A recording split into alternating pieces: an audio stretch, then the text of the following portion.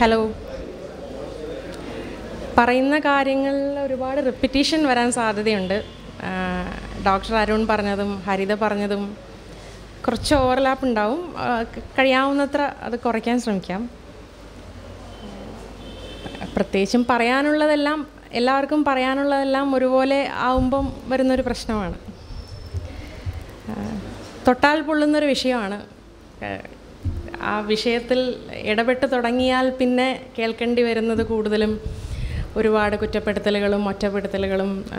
സ്ത്രീ ആയാലും പുരുഷനായാലും അതുപോലെ തന്നെയാണ്. വ്യത്യസ്ത രീതിയിലുള്ള പ്രതികരണങ്ങളാണെങ്കിലും പൊതുവെ കൈപൊള്ളിപ്പോകുന്ന ഒരു വിഷയമായതുകൊണ്ട് പൊതുവെ പൊതുരംഗത്ത് ഇടപെടുന്നവർ പോലും ഒരുപാട് ഒന്ന് മാറി നിൽക്കാറാണ് പതിവ്. വെറുതെ അത്രയും അത് വേണ്ട, അത്രയ്ക്ക് വേണ്ട എന്ന രീതിയിൽ മാറി നിൽക്കുന്ന ഒരു വിഷയമാണ് പാട്രിയാർക്കി എന്ന് പറയുന്നത്. പാട്രിയാർക്കി ഭയങ്കര അടച്ചുറപ്പുള്ളൊരു സിസ്റ്റമാണ്. അതുകൊണ്ട് തന്നെ ഈ പേടി എന്നതിനേക്കാൾ വേറെ ചില ഇങ്ങനെ പിന്തിരിപ്പിക്കൽ കൂടിയുണ്ട്. ഒന്ന്, കുറ്റപ്പെടുത്തൽ തന്നെയാണ്, അല്ലെന്ന് ഞാൻ പറയില്ല. കാരണം സ്വന്തം പ്രിവിലേജുകൾ ഉപേക്ഷിക്കാൻ ബുദ്ധിമുട്ട് തോന്നുക എന്നുള്ളത് വളരെ സ്വാഭാവികമായിട്ടുള്ളൊരു കാര്യമാണ്. അതിപ്പോൾ എനിക്കായാലും എൻ്റേതായിട്ടുള്ള എൻ്റെ ജീവിത രീതി അനുസരിച്ചുള്ള പ്രിവിലേജുകൾ ഞാൻ അനുഭവിക്കുന്നുണ്ടാവും. അപ്പം അതില്ലാത്തവരെ അപേക്ഷിച്ച് എനിക്കത് ഉണ്ടെന്ന് അംഗീകരിക്കാൻ ഉള്ളൊരു ബുദ്ധിമുട്ട്, അത് ഒരു സ്റ്റാർട്ടിങ് ട്രബിൾ എല്ലാവർക്കും കാണും. പിന്നെ സ്ത്രീകൾക്കാകട്ടെ പലപ്പോഴും ഇങ്ങനെ സമരസെറ്റപ്പെട്ട് പോകുന്നതാണ് ഏറ്റവും നല്ലത്. ആ ഒരു എന്താ പറയുക, പ്രൊട്ടക്റ്റീവ് മതത്തിൻ്റെ ആയാലും പാട്രിയാർക്കിയുടെ ആയാലും ആ ഒരു തണലിൽ ഇരിക്കുമ്പോഴാണ് സുരക്ഷിതമായി തോന്നുന്നത് എന്നൊരു ആ ഒരു കണ്ടീഷനിങ് ചെറുപ്പം തൊട്ടേ ഉള്ളതുകൊണ്ട് തന്നെ രണ്ടു കൂട്ടരും മാറി നിൽക്കുന്ന ഒരു വിഷയമാണ് ഫെമിനിസം എന്ന് പറയുന്നത്. നേരത്തെ അരുൺ ഡോക്ടർ കാണിച്ചതുപോലെ ഒരു വില്ലനൈസ് ചെയ്യപ്പെട്ടിട്ടുള്ള ഒരു പേരാണ്. ഫെമിനിസം എന്ന പേര് ഉപയോഗിക്കേണ്ട ആവശ്യമുണ്ടോ എന്ന് പറഞ്ഞൊരു ചർച്ച ഈ അടുത്ത ഫേസ്ബുക്കിൽ നടന്നിരുന്നു. അതിൽ വലിയൊരു ഓഫർ വന്നത്, ഫെമിനിസം എന്ന വാക്ക് ഉപയോഗിച്ചാൽ ഞങ്ങൾ സപ്പോർട്ട് ചെയ്യാം. ആയിക്കോട്ടെ, ഞങ്ങളുടെ സപ്പോർട്ട് വലിയൊരു സംഭവം ആയതുകൊണ്ട് ആ ഒരു വാക്ക് നിങ്ങൾ ഉപേക്ഷിക്കൂ, ഞങ്ങൾ സപ്പോർട്ട് ചെയ്യാം, നിങ്ങൾ ജെൻഡർ ഈക്വാലിറ്റി എന്ന് പറയൂ എന്നാണ് ഒരു ഓഫർ വന്നത്. അതിൻ്റെ കാരണവും നേരത്തെ വിശദീകരിച്ചുകൊണ്ട് വീണ്ടും അതിലേക്ക് കടക്കുന്നില്ല. എൻ്റെ വിഷയം ഇതാണ്. ഉറക്കാൻ ഞാൻ മാക്സിമം ശ്രമിക്കുമെങ്കിലും ഉറങ്ങരുത്. ഓക്കെ, തുടങ്ങിയതായിരുന്നു ഫെമിനിസം എന്ന വാക്കിനോടുള്ള അസ്പൃശ്യത, അയിത്തം ആണ് പറഞ്ഞുകൊണ്ടിരുന്നത്. ആ വാക്ക് ഉപയോഗിച്ചില്ലെങ്കിൽ ജെൻഡർ ഈക്വാലിറ്റി, സമത്വം ഞങ്ങൾക്ക് സമ്മതമാണ്, ഫെമിനിസം എന്ന വാക്ക് സമ്മതമല്ല എന്നൊരു അഭിപ്രായം വന്നതിനെ പറ്റിയായിരുന്നു പറഞ്ഞത്. അതിനുള്ള ഉത്തരമാണ് ഇരിക്കുന്നത്. Feminism is the radical Notion that woman are people. അപ്പം ഹ്യൂമാനിസം നേരത്തെ പറയുന്നു, ഹ്യൂമാനിസം എന്ന് പറഞ്ഞാൽ പോരെ, എന്തിനാണ് ഫെമിനിസം എന്ന് പറയുന്നത്? അത് എന്തിനാണ് ഗൈനക്കോളജി ഫിസിഷ്യൻ പോരെ എന്ന് ചോദിക്കുന്ന പോലൊരു ചോദ്യമാണ്. സ്ത്രീകൾക്ക് മാത്രമായിട്ട് അല്ലെങ്കിൽ ജെൻഡർ ബേസ്ഡ് ആയിട്ട് സ്ത്രീകൾ മാത്രം എന്ന് പറഞ്ഞുകൂടാ, ഭിന്നലിംഗ വിഭാഗങ്ങളെയും കൂടെ ബാധിക്കുന്ന പ്രശ്നങ്ങളാണ്. അത് കുറച്ചും കൂടെ വാസ്റ്റായിട്ടുള്ള പ്രശ്നങ്ങളാണ്. അങ്ങനെ ജെൻഡർ ബേസ്ഡ് ആയിട്ടുള്ള പ്രശ്നങ്ങൾ നിലനിൽക്കുന്നത് കൊണ്ടാണ് അതിന് പ്രത്യേകമായി ഹാൻഡിൽ ചെയ്യേണ്ടി വരുന്നത്. അപ്പം പാട്രിയാർക്കി നേരത്തെ പറഞ്ഞതുപോലെ വളരെ അടച്ചുറപ്പുള്ളൊരു സിസ്റ്റമാണ്. അത് ചില കാര്യങ്ങൾ പൂർണ്ണമായും പുരുഷന് അനുകൂലമാണ്, അല്ലെങ്കിൽ എപ്പോഴും ആ രീതിയിലാണെന്ന് പറയാൻ പറ്റില്ല. ചില രീതികളിൽ അവിടെയും റെസ്ട്രിക്ഷൻസ് വരുന്നുണ്ട്. പക്ഷേ പ്രയോജനങ്ങളുമായിട്ട് താരതമ്യം ചെയ്യുമ്പോൾ പ്രിവിലേജുകൾ ഉപേക്ഷിക്കാൻ തയ്യാറാവാത്ത ഒരു മാനസികാവസ്ഥയാണ് പലപ്പോഴും, അത് സ്വാതന്ത്ര്യചിന്തകളിൽ പോലും കണ്ടുവരുന്നുണ്ടെന്നുള്ളതുകൊണ്ടാണ് ഇങ്ങനെ ഒരു പ്രോഗ്രാം തന്നെ ആവശ്യമായി വന്നത്. പിന്നെ ഇരകളെ ആവുമ്പം ചെറുപ്പം തൊട്ടേ നമ്മൾ കണ്ടീഷൻ ചെയ്ത് വളർത്തുന്ന ഇതാണ്, ഇത് ആക്സെപ്റ്റൻസ് ഇൻജക്റ്റ് ചെയ്ത് വളർത്തുന്നവരാകുമ്പം പ്രതികരിക്കുന്നവർ വളരെ കുറവായിരിക്കും. പ്രതികരിക്കുന്നവരെ ഹാൻഡിൽ ചെയ്യാനും നമുക്ക് ട്രഡീഷണൽ ആയിട്ടുള്ള വളരെ എസ്റ്റാബ്ലിഷ്ഡ് ആയിട്ടുള്ള രീതികളുണ്ട്. അതിലേറ്റവും മോഡേൺ ആയിട്ടുള്ളത് ഹരിത പറഞ്ഞ ഓൺലൈൻ ബുള്ളിയിങ് ആണ്. എൻ്റെ വിഷയം ഇതാണ്: അടുക്കളയിൽ നിന്ന് അരങ്ങിലേക്കുള്ള ദുർഘടമായ ദൂരം. ഈ ചിത്രത്തിൽ ഒരുവിധം എനിക്ക് പറയേണ്ടതെല്ലാം ഉണ്ടെന്ന് തോന്നുന്നു. What's the matter, it's A same distance.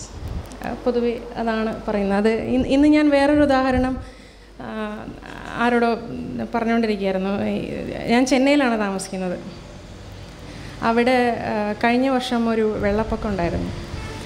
ഒരുപാട് പേരുടെ വീട് ഒലിച്ചുപോയി. ചിലരുടെ വീടൊഴിച്ചുള്ള എല്ലാ സാധനങ്ങളും ഒലിച്ചുപോയി. എൻ്റെ അടുത്തുള്ള കുറച്ച് വീടുകളിലെല്ലാം അവർക്ക് കിടക്കയും തലേണയും അടക്കം എല്ലാം പുതുതായി വാങ്ങേണ്ടി വന്നൊരവസ്ഥയുണ്ടായിരുന്നു. എൻ്റെ വീട്ടിലും വെള്ളം കയറി. ഞങ്ങൾക്കും ബാഗൊക്കെ എടുത്ത് അത്യാവശ്യമുള്ള സാധനങ്ങൾ മാത്രം എടുത്ത് ഓടേണ്ടി വന്നു. പക്ഷേ എനിക്ക് റീബിൽഡ് ചെയ്യാനുള്ള ഒരു കപ്പാസിറ്റി തൽക്കാലം ഉണ്ടായിരുന്നു. അങ്ങനെ ഒരു പ്രിവിലേജ് പൊസിഷനിലാണ് ഞാനും എൻ്റെ ചുറ്റുവട്ടമുണ്ടായിരുന്ന ഒരുപാട് പേര് നിൽക്കുന്നത്. പക്ഷേ ജയലളിത വളരെ സമത്വത്തിൻ്റെ ആളായതുകൊണ്ട് എല്ലാവർക്കും ഒരു വ്യത്യാസമില്ലാതെ, പണക്കാരനെന്നോ പാവപ്പെട്ടവനെന്നോ വ്യത്യാസമില്ലാതെ വളരെ കൃത്യമായ സമത്വം നിലനിർത്തിക്കൊണ്ട് എല്ലാവർക്കും 5000 രൂപ സഹായം പ്രഖ്യാപിച്ചു. അതുപോലെയാണ് നിങ്ങൾ എന്താ പറയുന്നത്, സ്ത്രീകൾക്ക് എന്തിന് നിങ്ങൾ പ്രിവിലേജ് അല്ലേ ആവശ്യപ്പെടുന്നത്, പ്രത്യേക സ്പെഷ്യൽ ട്രീറ്റ്മെൻ്റ് അല്ലേ ആവശ്യപ്പെടുന്നത് എന്നൊക്കെ പറയുന്നതിൻ്റെ ഒരു സാരം ഇതാണ്. ഈ വഴിയിലുള്ള 2 വഴികളും ഒരുപോലെയല്ല. അത് മനസ്സിലാക്കാനുള്ള വൈമുഖ്യമാണ് what's a matter, it's A same distance എന്ന് ഇവിടെ നിൽക്കുന്ന ആളെ കൊണ്ട് പറയിപ്പിക്കുന്നത്. ഇത് ജെൻഡറിൻ്റെ കാര്യത്തിൽ മാത്രമല്ല ഒബ്വിയസ്ലി, പക്ഷെ നമ്മുടെ വിഷയം ഇവിടെ ജെൻഡർ ആയതുകൊണ്ട്. അടുത്തത് കുറച്ച് ഡാറ്റ. ഈ ജെൻഡർ ഗ്യാപ്പ് റിപ്പോർട്ട് എന്ന് പറയുന്നത് വേൾഡ് എക്കണോമിക് ഫോറം എല്ലാ വർഷവും ഒക്ടോബർ ആ സമയത്താണെന്ന് തോന്നുന്നു പ്രസിദ്ധീകരിക്കുന്നൊരു റിപ്പോർട്ടാണ്. ജെൻഡർ ഗ്യാപ്പ് എന്ന് പറഞ്ഞാൽ 2 കാര്യങ്ങളുണ്ട്. ഒരു സ്ത്രീയും പുരുഷനും ആണ് പ്രധാനമായിട്ടും കണക്കാക്കുന്നത്. കാരണം ജനസംഖ്യയിലെ ഒരു ഓൾമോസ്റ്റ് 50-50 ഡിവിഷൻ ആയതുകൊണ്ട് അവർ 2 ജെൻഡറിൻ്റെയും പങ്കാളിത്തത്തിലുള്ള വ്യത്യാസം, സാമൂഹിക പങ്കാളിത്തമായാലും രാഷ്ട്രീയ പങ്കാളിത്തമായാലും ജോലി സാമ്പത്തിക പങ്കാളിത്തമായാലും അതിലുള്ള വ്യത്യാസം, കൂടാതെ ആരോഗ്യപരിപാലനം, അവബോധം. ഇപ്പം ആരോഗ്യപരമായ ഒരു പ്രശ്നം വരുമ്പോൾ ഒരു ഹോസ്പിറ്റലിൽ ഇന്ന സ്ഥലത്ത് പോകേണ്ടതുണ്ട്, ഇന്ന ഡോക്ടറെ കാണേണ്ടതുണ്ട്, അങ്ങനെയുള്ള അവബോധം. അങ്ങനെ ഒരുപാട് സൂചികകൾ വെച്ചാണ് ഈ ജെൻഡർ ഗ്യാപ്പ് കാൽക്കുലേറ്റ് ചെയ്യുന്നത്. ഇതിൽ ഇന്ത്യയുടെ സ്ഥാനം 108ആണ്. നമ്മൾ പലപ്പോഴും മതരാജ്യങ്ങളെന്ന് വിളിക്കുന്ന അല്ലെങ്കിൽ പരിഹസിക്കുന്ന രാജ്യങ്ങൾ പോലും ഇന്ത്യയേക്കാൾ മുന്നിൽ നിൽക്കുന്നു എന്നൊരു ദയനീയാവസ്ഥയാണ് കാണുന്നത്. India is among the worst 30 countries. വേറൊന്ന് എക്കണോമിക് പാർട്ടിസിപ്പേഷൻ ആൻഡ് ഓപ്പർച്യൂണിറ്റി, അതായത് ജോലി ചെയ്ത് ഏൺ ചെയ്യുന്ന സ്ത്രീകൾ, സാമ്പത്തികമായ ഇൻവെസ്റ്റ്മെൻറ്റുകൾ, ഇനീഷ്യേറ്റീവ്സിൽ പങ്കെടുക്കുന്ന സ്ത്രീകളുടെ പങ്കാളിത്തത്തിൽ പുരുഷനും സ്ത്രീയും തമ്മിലുള്ള വ്യത്യാസം 139. വിദ്യാഭ്യാസത്തിലുള്ള റാങ്ക് 125. ഇത് മൊത്തം 145 രാജ്യങ്ങളിലാണ് 125 നിൽക്കുന്നത്. ഏറ്റവും മോശമായിട്ടുള്ളത് സ്ത്രീകളുടെ ആരോഗ്യ പരിപാലനമാണ്. അതായത് ഇത് ലോകരാജ്യങ്ങളുടെ സ്ത്രീകളുടെ ആരോഗ്യ പരിപാലനത്തിനുള്ള കമ്പാരിസൺ അല്ല. ഇത് സ്ത്രീയുടെയും പുരുഷൻ്റെയും ആരോഗ്യ പരിപാലനത്തിന് കൊടുക്കുന്ന പ്രാധാന്യം അല്ലെങ്കിൽ അതിന് ലഭിക്കുന്ന ശ്രദ്ധ, അതിലുള്ള വ്യത്യാസത്തിൻ്റെ റാങ്കിങ് ആണ്. ഇതിൻ്റെ അർത്ഥം പുരുഷനെ അപേക്ഷിച്ച് സ്ത്രീയുടെ ആരോഗ്യ പരിപാലനം പോലും അവഗണിക്കപ്പെടുന്ന ഒരു സമൂഹത്തിൽ നിന്നുകൊണ്ടാണ് what's a matter, it's A same distance എന്ന് നമ്മൾ ചോദിക്കുന്നത്. ഇത് സ്റ്റീരിയോ ടൈപ്പ് ഒരുപാട് പേര് സംസാരിച്ചു കഴിഞ്ഞു. ഒരുപക്ഷെ ഞാൻ കുറച്ച് വേറൊരു എക്സാമ്പിൾ പറയാം. ആദ്യത്തെ ചിത്രത്തിൽ കാണുന്നത് ഇത്തവണ ഒളിമ്പിക് മെഡൽ നേടിയ സ്വിമ്മറാണ്, സിമോൺ മാനുവൽ. രണ്ടാമത്തെ ചിത്രത്തിൽ കാണുന്നത് ഒരു ചരിത്രപരമായ ഒരു ഇൻസിഡൻറ്റിൻ്റെ ഫോട്ടോഗ്രാഫിക് എവിഡൻസാണ്. 1964 ഫ്ലോറിഡയിലെ മൺസൂൺ മോട്ടോർ ലോഡ്ജ് എന്നാണ് ഇതിൻ്റെ പേര്. അത് കുറച്ച് ഹൈ ക്ലാസ് എന്ന് പറയപ്പെടുന്ന ഒരു ലോഡ്ജായിരുന്നു. അവിടെയുള്ള അവിടെ മാത്രമല്ല, അവിടെയുള്ള അമേരിക്കയിലുള്ള സ്വിമ്മിംഗ് പൂളുകളിൽ കറുത്ത വർഗ്ഗക്കാർക്ക് പ്രവേശനം ഉണ്ടായിരുന്നില്ല. ഈ സിനിമാ നടികൾ ആയുള്ളവരൊക്കെ വന്ന് കുളിച്ചു കഴിഞ്ഞാൽ കുളം വറ്റിച്ച് കളയുന്ന രീതികളൊക്കെ നിലവിലുണ്ടായിരുന്നു.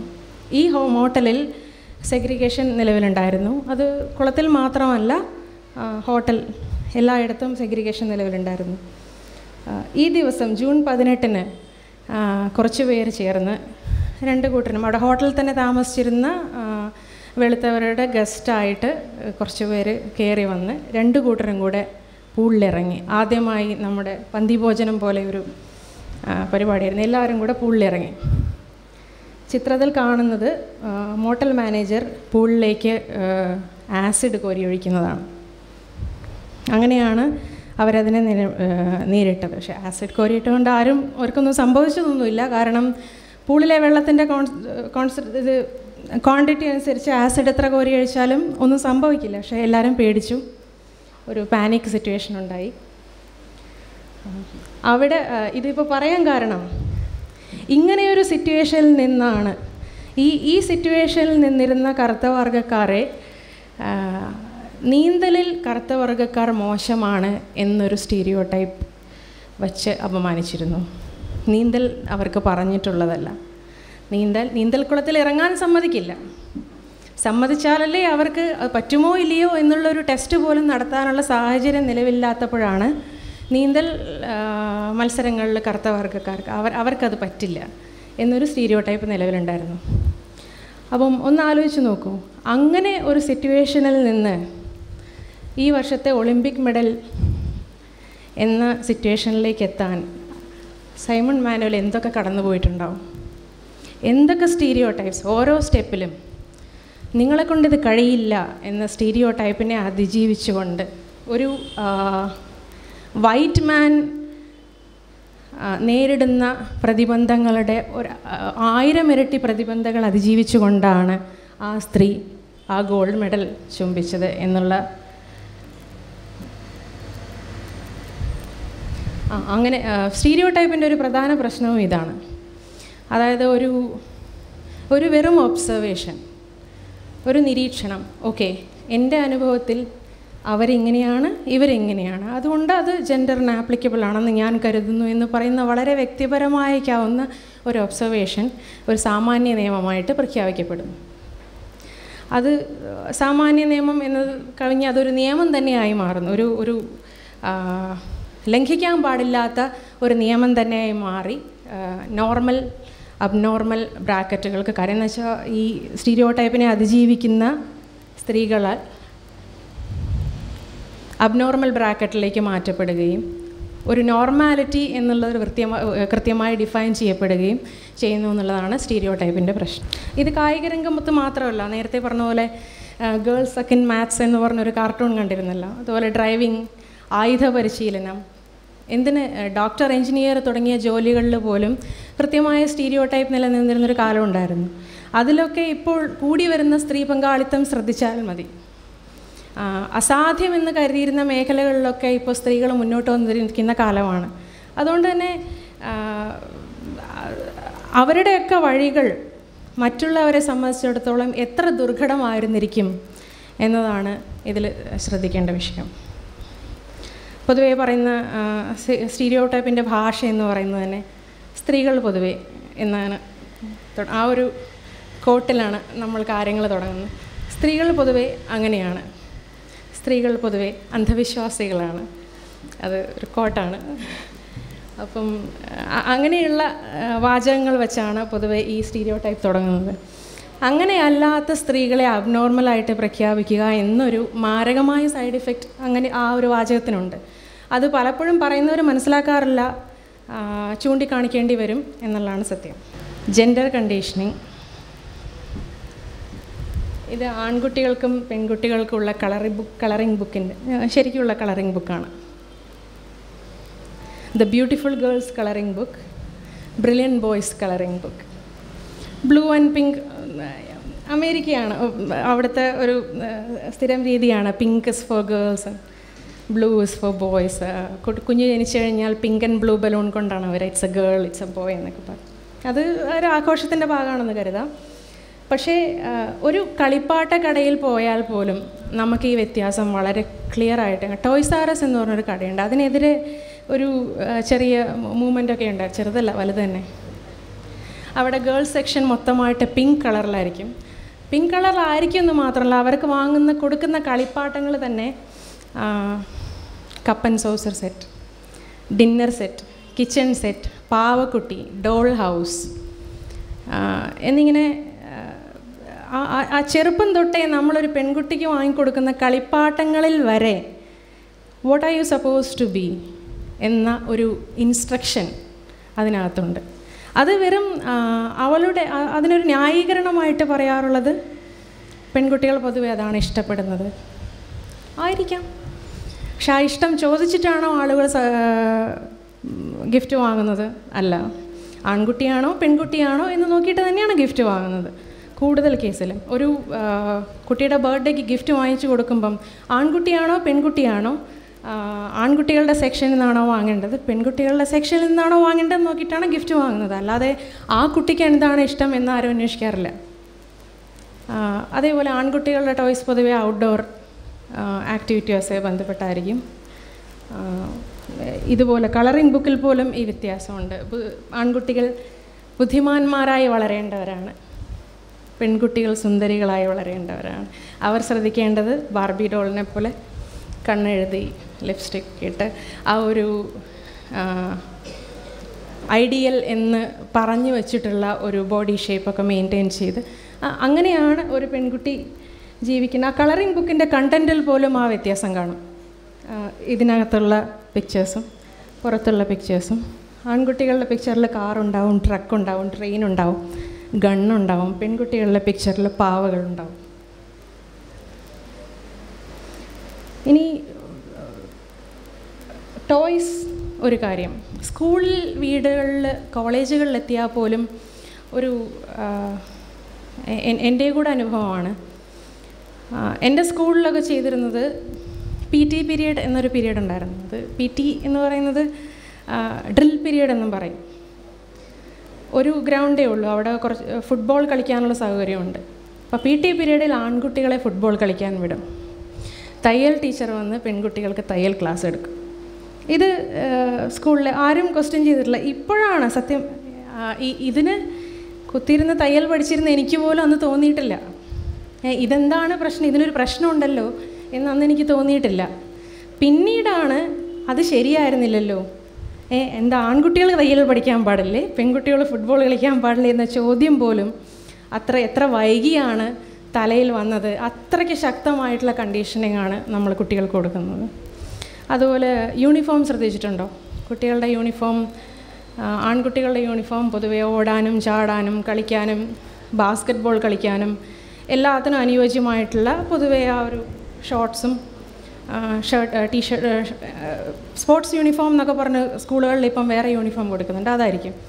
പെൺകുട്ടികളുടേത് ചാടാൻ ബുദ്ധിമുട്ടുള്ള സ്കേർട്ട്, ഒരു ചെറിയ സ്കേർട്ടും അതുപോലെ തന്നെ പലപ്പോഴും ചിലയിടത്തും കൈ കവർ ചെയ്യുന്ന അങ്ങനെയുള്ള ടോപ്പും. സ്പോർട്സിൽ ആക്റ്റീവ് ആവാൻ തീരെ പറ്റാത്ത രീതിയിലുള്ള യൂണിഫോമുകളാണ് പെൺകുട്ടികൾക്ക് പല സ്കൂളുകളിലും കൊടുക്കുന്നത്. ഇനി കളിപ്പാട്ടങ്ങളുടെയും കായിക വിനോദത്തിനെയും മാത്രമല്ല, വീടുകളിൽ ഈ പിക്ചർ ഒന്ന് ഇമാജിൻ ചെയ്ത് നോക്കൂ. ഒരേ സ്കൂളിൽ പഠിക്കുന്ന ഒരു ഏട്ടനും അനിയത്തിയും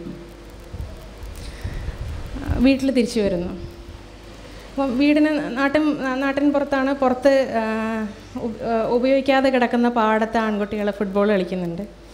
വീട്ടിൽ വന്ന ഉടനെ ഏട്ടൻ യൂണിഫോം ഊരി വലിച്ചെറിഞ്ഞ് ഒരു ടീഷർട്ടും നിക്കറും എടുത്തിട്ട് ഫുട്ബോൾ കളിക്കാൻ ഓടുന്നു.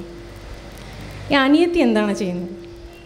അനിയത്തി പോയി ഇവൻ വലിച്ചെറിഞ്ഞ ഷർട്ടും യൂണിഫോം പെറുക്കിയെടുക്കുന്നു. അവളുടെ ഡ്രസ്സും ചേർത്ത് കൊണ്ടുപോയി അലക്കാനുള്ള തുണിയിലിടുകയോ പല വീടുകളിലും അലക്കിയെടുക്കുകയോ ചെയ്യും. അത് കഴിഞ്ഞ് വീട്ടുജോലികളിൽ അമ്മയെ സഹായിക്കുന്നു. അമ്മയെ സഹായിച്ചു കഴിഞ്ഞ് ഏട്ടൻ ക്ഷീണിച്ച് വരുമ്പം കുളിച്ച് കഴിഞ്ഞ് വരുമ്പം ഭക്ഷണം വിളമ്പി കൊടുക്കുന്നു. ഭക്ഷണം കഴിച്ച പാത്രം എടുത്തു. ഇതൊക്കെ ഇന്നത്തെ കാലത്തുണ്ടോ എന്നാരും അത്ഭുതപ്പെടണ്ട. ഇന്നത്തെ കാലത്ത് നമ്മുടെ നാട്ടിൽ നടക്കുന്ന സംഭവമാണ്. ഞാൻ നേരിട്ട് കണ്ടിട്ടുള്ള സംഭവമാണ്. ഇത് ഒരു പ്രശ്നമാണെന്ന് അവർക്കോ അത് കാണുന്നവർക്കോ തോന്നുന്നില്ല. തോന്നാതിരിക്കാൻ കാരണം അത്രയ്ക്ക് നമ്മുടെയൊക്കെ ബ്രെയിനിലത് ഡീപ്പ് റൂട്ടഡ് ആണ്. ഇത് അത്രയ്ക്ക് ശീലിച്ചു പോയ കാഴ്ചകളാണ്. ഈ പറയാറുണ്ടല്ലോ, ഈ റെയിൽവേ സ്റ്റേഷൻ്റെ അടുത്ത് ജീവിക്കുന്നവർ, റെയിൽപാളത്തിനടുത്ത് ജീവിക്കുന്നവർ ട്രെയിനിൻ്റെ ശബ്ദം കേൾക്കാതെയാവുമെന്ന് പറയാറുണ്ട്. അതുപോലെ നമ്മൾ കാണാതായി പോകുന്ന, നമ്മുടെ കാഴ്ചയിൽ നിന്ന് പതുക്കെ പതുക്കെ മാഞ്ഞു പോകുന്ന, ശ്രദ്ധിക്കാതെ പോകുന്ന കാര്യങ്ങളാണിതെല്ലാം. അതുകൊണ്ടാണ് ഇത് ചൂണ്ടിക്കാണിക്കേണ്ടത് വലിയ അത്യാവശ്യമാണ്. വേറൊന്ന്, ബോയ്സ് വിൽ ബി ബോയ്സ്. ഇത് കേൾക്കാത്ത ആരെങ്കിലും ഉണ്ടോ? ബോയ്സ്, ചെറിയ ആൺകുട്ടികളുടെ എല്ലാ കുസൃതികളെയും ന്യായീകരിക്കാൻ പറയുന്ന ഒന്നാണ് ബോയ്സ് വിൽ ബി ബോയ്സ്. ഇതുപോലെ പെൺകുട്ടികൾ എന്തെങ്കിലും വികൃതി കാണിച്ചാൽ ഗേൾസ് വിൽ ബി ഗേൾസ് എന്ന് പറയുന്നത് ഞാൻ കേട്ടിട്ടില്ല. നിങ്ങൾ കേട്ടിട്ടുണ്ടോ എന്ന് എനിക്കറിയില്ല. കാരണം പെൺകുട്ടികളെ ചെറുപ്പം തൊട്ടേ നമ്മൾ വളർത്തുന്നത് റെസ്ട്രിക്ഷൻസ്, അടക്കമൊതുക്കവും അനുസരണയും ഒക്കെ ഉള്ളവരായിരിക്കണം. ആൺകുട്ടികൾ കുറച്ച് തല്ലിപ്പൊളിത്തിരക്ക് കാണിക്കും, അത് ഹീസ് എ ബോയ് എന്നൊരു രീതിയിൽ അവഗണിച്ച് കളയുന്ന ഒരിതാണ്. പെൺകുട്ടികളാണെങ്കിൽ അങ്ങനെ ചെയ്യരുത്, ഇങ്ങനെ ചെയ്യരുത്, അത് ഇലയുടെയും മുള്ളിൻ്റെയും ഉദാഹരണം കേൾക്കാത്ത പെൺകുട്ടികളെ സത്യത്തിൽ എനിക്ക് അറിഞ്ഞുകൂടാ. ജീവിതത്തിൽ ഒരു തവണയെങ്കിലും ആ ഉദാഹരണം കേൾക്കാത്തൊരു പെൺകുട്ടി ഇവിടെ ഉണ്ടോയെന്ന് എനിക്കറിയില്ല. അത്രയ്ക്ക് ചെറുപ്പം തൊട്ട് നമ്മളിങ്ങനെ കണ്ടീഷൻ ചെയ്ത് ഇങ്ങനെ വളർത്തി വരുന്ന ഒന്നാണ് പാട്രിയാർക്കി. ഒരുപാട് പേർക്ക് ഇഷ്ടപ്പെടാൻ സാധ്യതയില്ലാത്ത സബ്ജക്റ്റാണ്, വീഡിയോ വരും പറയാം. വീട്ടുജോലികൾ പൊതുവെ ഒരു പത്രത്തിൽ വന്ന ഒരു വാർത്തയാണ്. Organisation of economic cooperation and development OECD നടത്തിയൊരു survey പ്രകാരം ഇത് ഓരോരോ രാജ്യങ്ങളിൽ പുരുഷന്മാർ വീട്ടുജോലികളിൽ unpaid routine house work, paid വർക്കല്ല, paid work is out, സ്വന്തം വീട്ടിലെ അൺപെയ്ഡ് ആയിട്ടുള്ള ജോലികൾ ഓരോ രാജ്യങ്ങളിലെ പുരുഷന്മാർ ചെയ്യുന്ന മിനിറ്റുകളാണ്.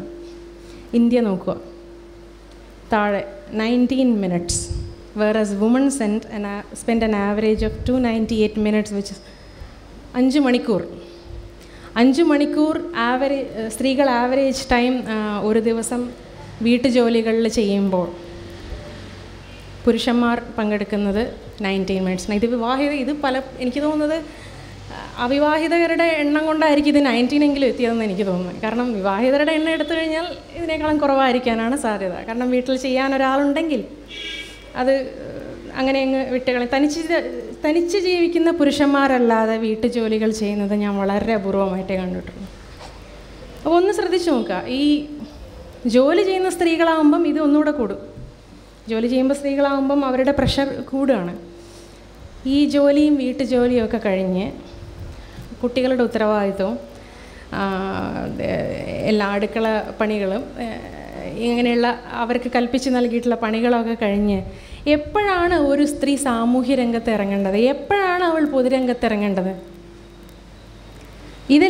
ഇതെല്ലാം ചെയ്യാതെ പുറത്തേക്ക് ഇറങ്ങുക എന്നൊരു ഓപ്ഷൻ അവൾക്ക് കൊടുക്കാതിരിക്കേ ഇതൊക്കെ കഴിഞ്ഞിട്ട് എപ്പോഴാണ് ഒരു സ്ത്രീ പൊതുരംഗത്തേക്ക് ഇറങ്ങേണ്ടത്? അതുകൊണ്ടാണ് വീട്ടുജോലി സാമൂഹ്യ നിലവാരം തുല്യമാക്കുക എന്ന് നമുക്ക് പറയാൻ വളരെ എളുപ്പമാണ്. പക്ഷെ അത് തുടങ്ങേണ്ടത് വീട്ടിൽ നിന്ന് തന്നെയാണ്. സാമൂഹ്യ നിലവാരം തുല്യമാക്കണമെങ്കിൽ നിങ്ങൾക്ക് അവൈലബിൾ ആയിട്ടുള്ള സമയം തുല്യമായിരിക്കണം, നിങ്ങൾക്ക് അവൈലബിൾ ആയിട്ടുള്ള അവസരങ്ങൾ തുല്യമായിരിക്കണം, നിങ്ങൾക്ക് അവൈലബിൾ ആയിട്ടുള്ള സ്വാതന്ത്ര്യം തുല്യമായിരിക്കണം. ഇതല്ലാതെ സാമൂഹ്യ നിലവാരമോ പങ്കാളിത്തമോ നിങ്ങൾക്ക് ശരിയാക്കാൻ പറ്റില്ല. ഈ 5 മണിക്കൂർ വീട്ടിൽ ചിലവഴിക്കുന്ന ഒരു സ്ത്രീയുടെ അടുത്ത് വന്ന് 20 മിനിറ്റ് മാത്രം വീട്ടുജോലിക്ക് ചിലവഴിക്കുന്ന പുരുഷൻ വന്ന് നിങ്ങളെന്തുകൊണ്ട് പൊതുരംഗത്ത് ആക്റ്റീവ് ആകുന്നില്ല, നിങ്ങൾക്ക് എന്താ ആക്റ്റീവ് ആയാൽ എന്ന് ചോദിക്കുന്നതിൽ തന്നെ ഒരു പരിഹാസ്യതയുണ്ട്. ഇതൊരു ശരാശരി മലയാളി എന്ന് പറഞ്ഞുകൂടാ, ഒരു ശരാശരി വീട്ടമ്മയുടെ ഒരു ദിവസമാണ്. രാവിലെ ഭർത്താവിനും കുഞ്ഞുങ്ങൾക്കും പ്രായമായവരുണ്ടെങ്കിൽ അവർക്കും മിക്കവാറും വെവ്വേറെ പാചകം, ചെറിയ കുട്ടികളെ സ്കൂളിലോ കിൻഡർ ഗാർട്ടനിലോ പറഞ്ഞേക്കാനുള്ള ഒരുക്കം, ഭക്ഷണം എടുത്തു വയ്ക്കൽ, വിളമ്പിക്കൊടുക്കൽ, കഴിച്ച പാത്രം കഴുകൽ, മേശ വൃത്തിയാക്കൽ, ബാക്കി ഭക്ഷണം പാത്രങ്ങൾ ഒഴിച്ചെടുത്ത് വയ്ക്കൽ തുടങ്ങിയ അത് കാണാപ്പണി. എൻ്റെ അമ്മമ്മ പറയുന്നൊരു പ്രയോഗമായിരുന്നു കാണാപ്പണി. കാരണം ആരും ശ്രദ്ധിക്കാത്ത പണികളാണ് ഇതെല്ലാം ചെയ്യുന്നു എന്നതിന് യാതൊരു അംഗീകാരവും കിട്ടാത്ത, അക്നോളജ്മെൻറ്റും കിട്ടാത്ത പണികൾ. അതിന് അമ്മമ്മ ഇട്ട പേരാണ് കാണാപ്പണി. ഇങ്ങനെ 1000 കാണാപ്പണികൾ. പാചകം ചെയ്ത് കഴിഞ്ഞ് അടുക്കളയും പാത്രങ്ങളും വൃത്തിയാക്കൽ, വീട് വൃത്തിയാക്കൽ, പിന്നെ വലിച്ചെറിയുന്ന സാധനങ്ങൾ എടുത്തു വയ്ക്കൽ. അതൊരു വലിയ പ്രക്രിയയാണ്. കാരണം നമ്മൾ ശീലിപ്പിച്ചിട്ടതിൽ നമ്മുടെ വീട്ടിലെ ആൺകുട്ടികളെ സാധനങ്ങൾ എവിടെ വേണമെങ്കിലും കൊണ്ടുപോയി വലിച്ചെറിയാം, ആരെങ്കിലും പിന്നാലെ നടന്ന് ക്ലീൻ ചെയ്യും. There is always A mother to clean up after you. അങ്ങനെയാണ് നമ്മൾ ശീലിപ്പിച്ചിട്ടുള്ളത്. അത് പിന്നെ ആ ശീലം പോകാൻ ഭയങ്കര പാടാണ്, ഭയങ്കര ബുദ്ധിമുട്ടാണ്. പിന്നെ മുഷിഞ്ഞ സോക്സും തുണികളും അവിടെ കിടക്കുന്നത് പെറുക്കി വയ്ക്കുക, കിടക്ക വരിക്കുക, ബെഡ്ഷീറ്റ് മടക്കുക, അപ്പം എടുത്ത് കഴുകിയിടുക, തുണി അലക്കുക, ഉണക്കാനിടുക, മഴ വന്നാൽ ഓടിപ്പോയി എടുക്കുക, ഉണങ്ങിയാലെടുക്കുക, മടക്കി വയ്ക്കുക, ഇസ്തിരി ഇടുക, രാത്രി വീണ്ടും പാചകം, വീണ്ടും പണികളും മൊത്തം റിപ്പീറ്റ്. കൊച്ചു കുഞ്ഞുങ്ങളുണ്ടെങ്കിൽ അവരുടെ കുറേ 100 കൂട്ടം കാര്യങ്ങൾ. ഇനി ഇത്രയൊക്കെ ഉത്തരവാദിത്തങ്ങൾ ഒരു സ്ത്രീക്ക് കൊടുത്തിട്ടാണ് അത് കഴിഞ്ഞിട്ട് നിനക്കെന്താ കുറച്ച് ആക്റ്റീവായാൽ, നിനക്കെന്താ കുറച്ച് പുറത്തിറങ്ങി നടന്നാൽ, എന്തുകൊണ്ടാണ് സ്ത്രീകൾ സോഷ്യൽ ആയിട്ട് ആക്റ്റീവ് അല്ലാതെ? അവർക്ക് താല്പര്യമില്ലാഞ്ഞിട്ടല്ലേ, അവർക്ക് അതിനുള്ള കഴിവില്ലാഞ്ഞിട്ടല്ലേ എന്നൊക്കെയുള്ള അഭിപ്രായങ്ങൾ ഇതിൻ്റെയൊക്കെ പുറത്താണ് വരുന്നത്. ഇനി അടുത്തത്, ഇതൊരു വീട്ടമ്മയുടെ, ഒരു ഹൗസ് വൈഫ് എന്ന് പറയുന്ന ദിവസം. ഇനി ഒരു ഉദ്യോഗസ്ഥ വീട്ടമ്മയുടെ ദിവസം എങ്ങനെയാണ്? ഒരു ജോലി ചെയ്യുന്ന ഒരു സ്ത്രീ ആണെങ്കിൽ അവരുടെ ഒരു ദിവസം എങ്ങനെയായിരിക്കും? ഈ നേരത്തെ പറഞ്ഞ പണികളിൽ എന്തെങ്കിലും കുറയോ? ഒന്നും കുറയില്ല. കുറയുന്നതിന് പകരം ആ ജോലികളോട് ചേർന്ന് ജോലി സ്ഥലത്തേക്കും തിരിച്ചുള്ള യാത്ര, ജോലി, അത് കഴിഞ്ഞ് പുറത്തു പോകുന്നു എന്ന കാരണത്താൽ കടകളിൽ നിന്ന് സാധനങ്ങൾ വാങ്ങുക, കുട്ടികൾക്ക് ആവശ്യമുള്ള സാധനങ്ങൾ വാങ്ങുക, വീട്ടിലേക്കുള്ള സാധനങ്ങൾ വാങ്ങുക തുടങ്ങിയ അധിക ഉത്തരവാദിത്തങ്ങളല്ലാതെ ജോലി ചെയ്യുന്ന സ്ത്രീകൾക്ക് ഈ ഉത്തരവാദിത്തങ്ങളൊന്നും കുറയുന്നില്ല. ഇല്ലാത്ത ഇല്ലെന്നല്ല പറയുന്നത്, ഓൺ ആൻ ആവറേജ് കുറയുന്നില്ല. അതുകൊണ്ടാണ് ചിത്രം ഇട്ടത്, അതുകൊണ്ടാണ്. ഇത്രയും കൈയൊന്നും പോരാ. പിന്നെ എപ്പോഴാണ് പൊതുരംഗത്തിറങ്ങേണ്ടത്? പലപ്പോഴും ഈ ജോലി ചെയ്യുന്ന സ്ത്രീകളുടെ അവസ്ഥ എന്ന് വെച്ച് കഴിഞ്ഞാൽ, ജോലി ഇല്ലായിരുന്നെങ്കിൽ ചിലപ്പോൾ കുറച്ച് പണി കുറഞ്ഞേനെ, എനിക്ക് കുറച്ച് സ്വസ്ഥമായിട്ട് വീട്ടിലിരിക്കാൻ പറ്റിയേനെ എന്ന് തോന്നുന്നു. അങ്ങനെ ഒരു ജോലി ചെയ്യുന്നത് പോലും സ്ത്രീയുടെ സംഘർഷം കൂട്ടുകയും പുരുഷൻ്റെ ജോലി കുറയ്ക്കുകയും മാത്രം ചെയ്യുന്ന ഒരവസ്ഥയിലാണ് ഉദ്യോഗസ്ഥരുടെ അവസ്ഥ പോലെ എത്തി നിൽക്കുന്നത്.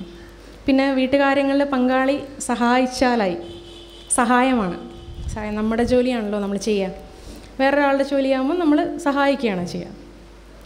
അപ്പോൾ ആ ഒരു സഹായം എന്നുള്ള വാക്ക് തന്നെ കിടപ്പുണ്ട്. അത് ആരുടെ ഉത്തരവാദിത്തമാണ്, ആര് ചെയ്യുന്ന ഔദാര്യമാണ് എന്നുള്ളൊരു ഡിസ്റ്റിങ്ഷൻ.